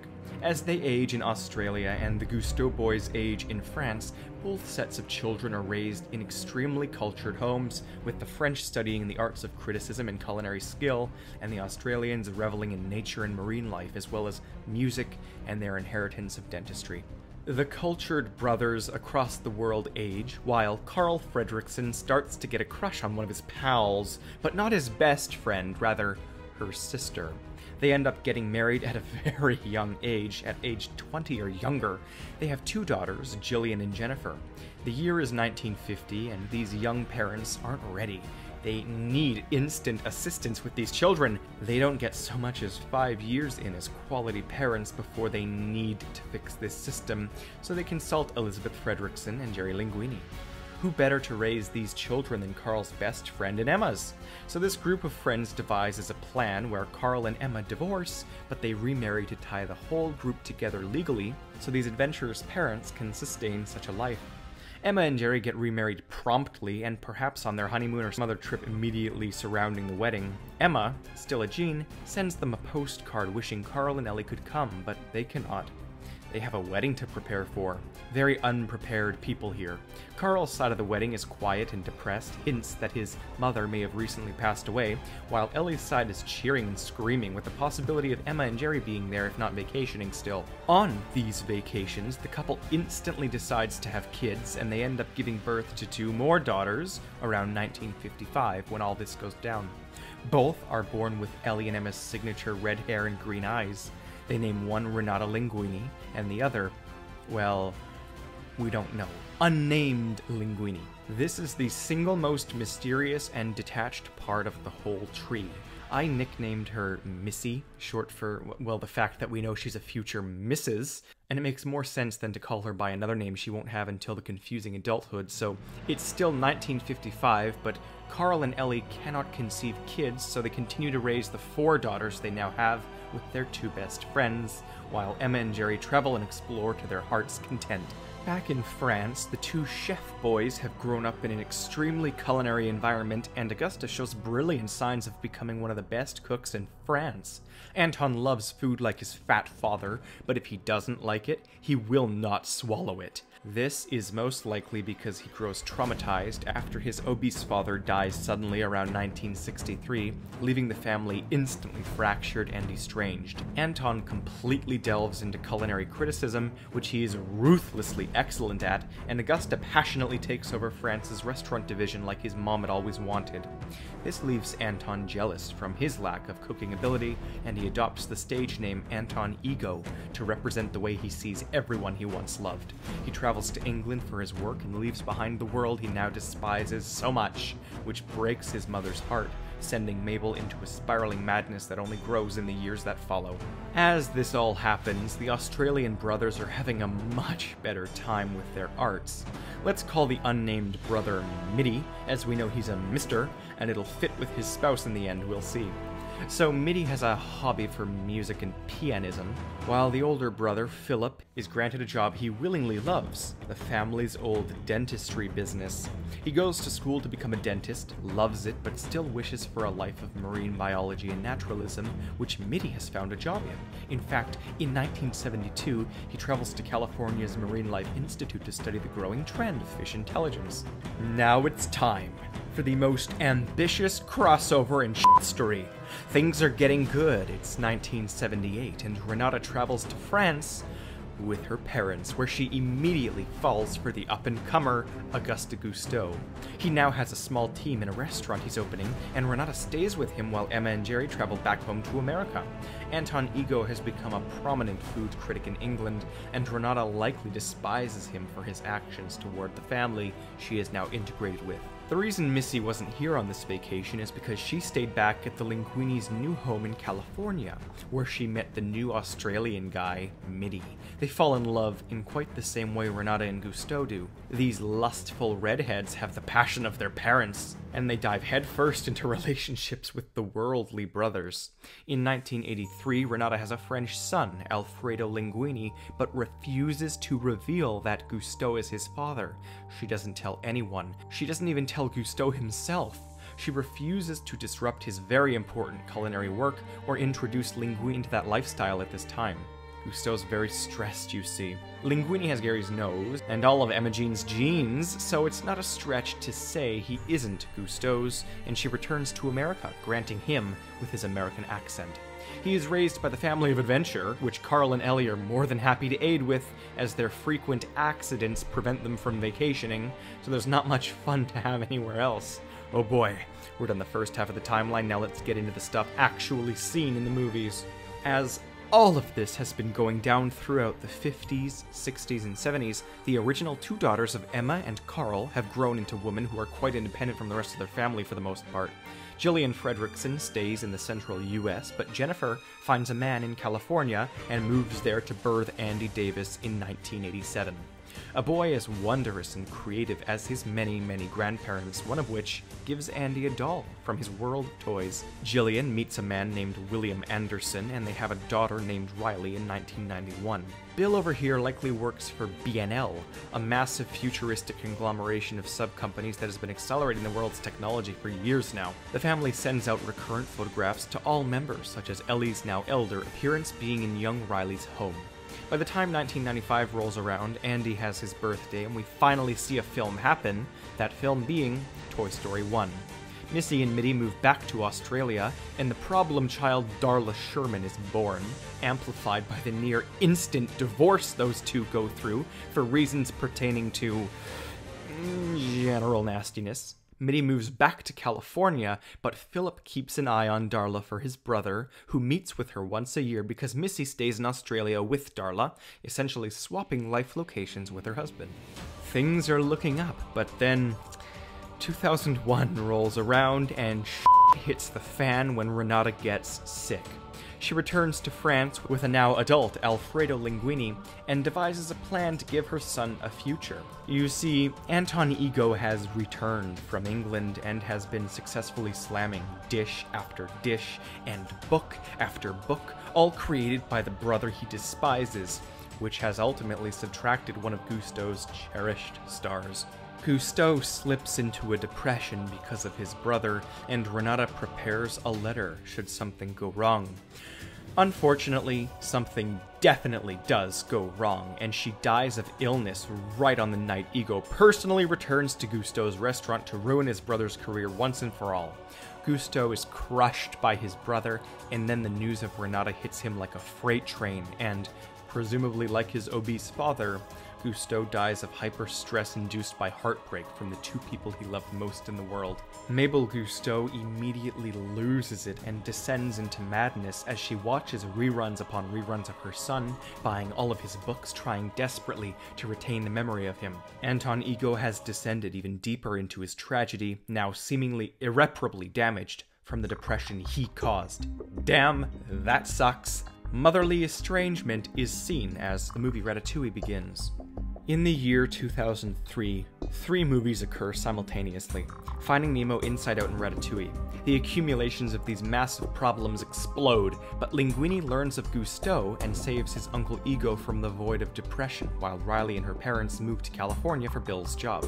There, Jennifer has probably divorced her husband, but she has a new baby with similar genetics to Riley named Molly. The Sherman family's accumulation hits its peak in 2003. This is when Darla is completely traumatized on her 8th birthday when her uncle's fish launch an attack on her. Philip, now completely convinced of this rise in marine intelligence, moves his practice to California to be with his brother, where he shears sheep and owns animal life, as seen by his arm in the short film Bounden. Missy and Darla are left in Australia, but with nothing left for them there, they likely moved back to America, returning to Emma and Jerry. Toy Story 3 then occurs alongside Finding Dory in the year 2004, but during the next 5 years, Ellie Fredrickson gets quite ill and passes away, leaving Carl completely dead inside.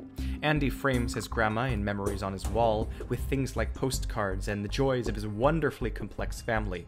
Up occurs in 2009, and Carl has a nice new son figure by the end of it, having gone on more adventures than Emma ever could have in a lifetime. But finally, the question becomes, what happens next? Well, it's implied that Emma too has now died, leaving Gary as a denying old man desperate for love playing chess with a snarky Jean girl no longer around. A tragedy of a short film, a truly desperate depression. This takes a toll on Carl too, but he's lived his life and is ready to move on anyways, so he lives what's left with his new blimp and his amazing adventures. The other films have a somewhat happy ending too, and me, well, I move on too. To the next universe. We've solved the majority of this one. Let's now move through the multiverse interchange known as Monsters, Inc. and find a new universe to dive into. Perhaps one where AI has dominated like Wall-E or Cars, or maybe wherever The Incredibles is, I don't know. But this is far, far from over because Pixar is constantly updating their canon. I'll make a playlist filled with every single part of this massive 3-year Pixar connection theory if you want to see it again. I'll link it above now. Stay the hell tuned! Subscribe for sure, and next, I might look at more details in these same films. We've finished off the human connections of this universe, but the animals. Remy. Remember, I'm not done with him and Gusteau's ghost. There is more. Monsters, Inc. is a future timeline convergence that can hit back into the past like a multiversal interchange, and I will utilize this. Ring the bell, take my notifications. Until next time, which will be very, very soon. I'm most definitely the Theorizer.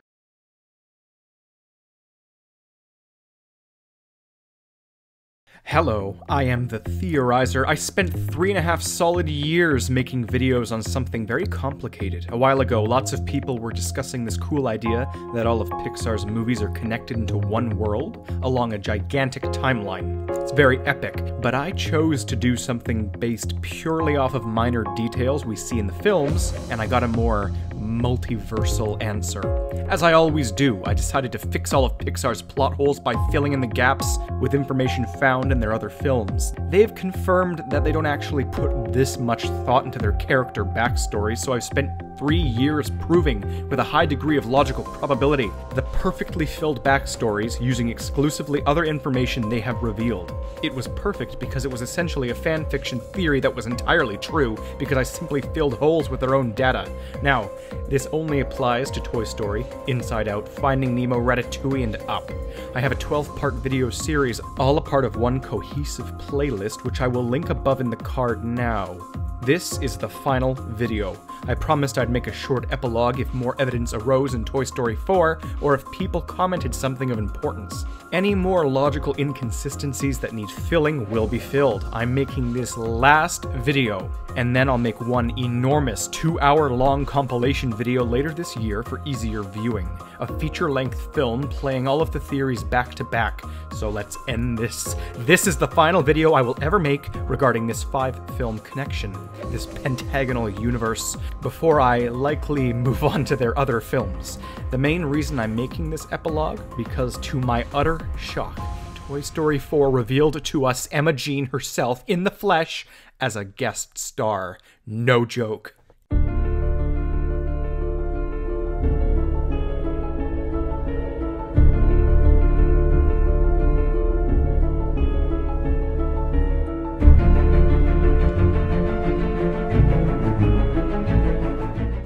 Emma Jean. I solved her life story, everything there is to know about her solved, but we never figured out what she looked like until I saw Pixar's latest addition to the Californian quintet, Toy Story 4.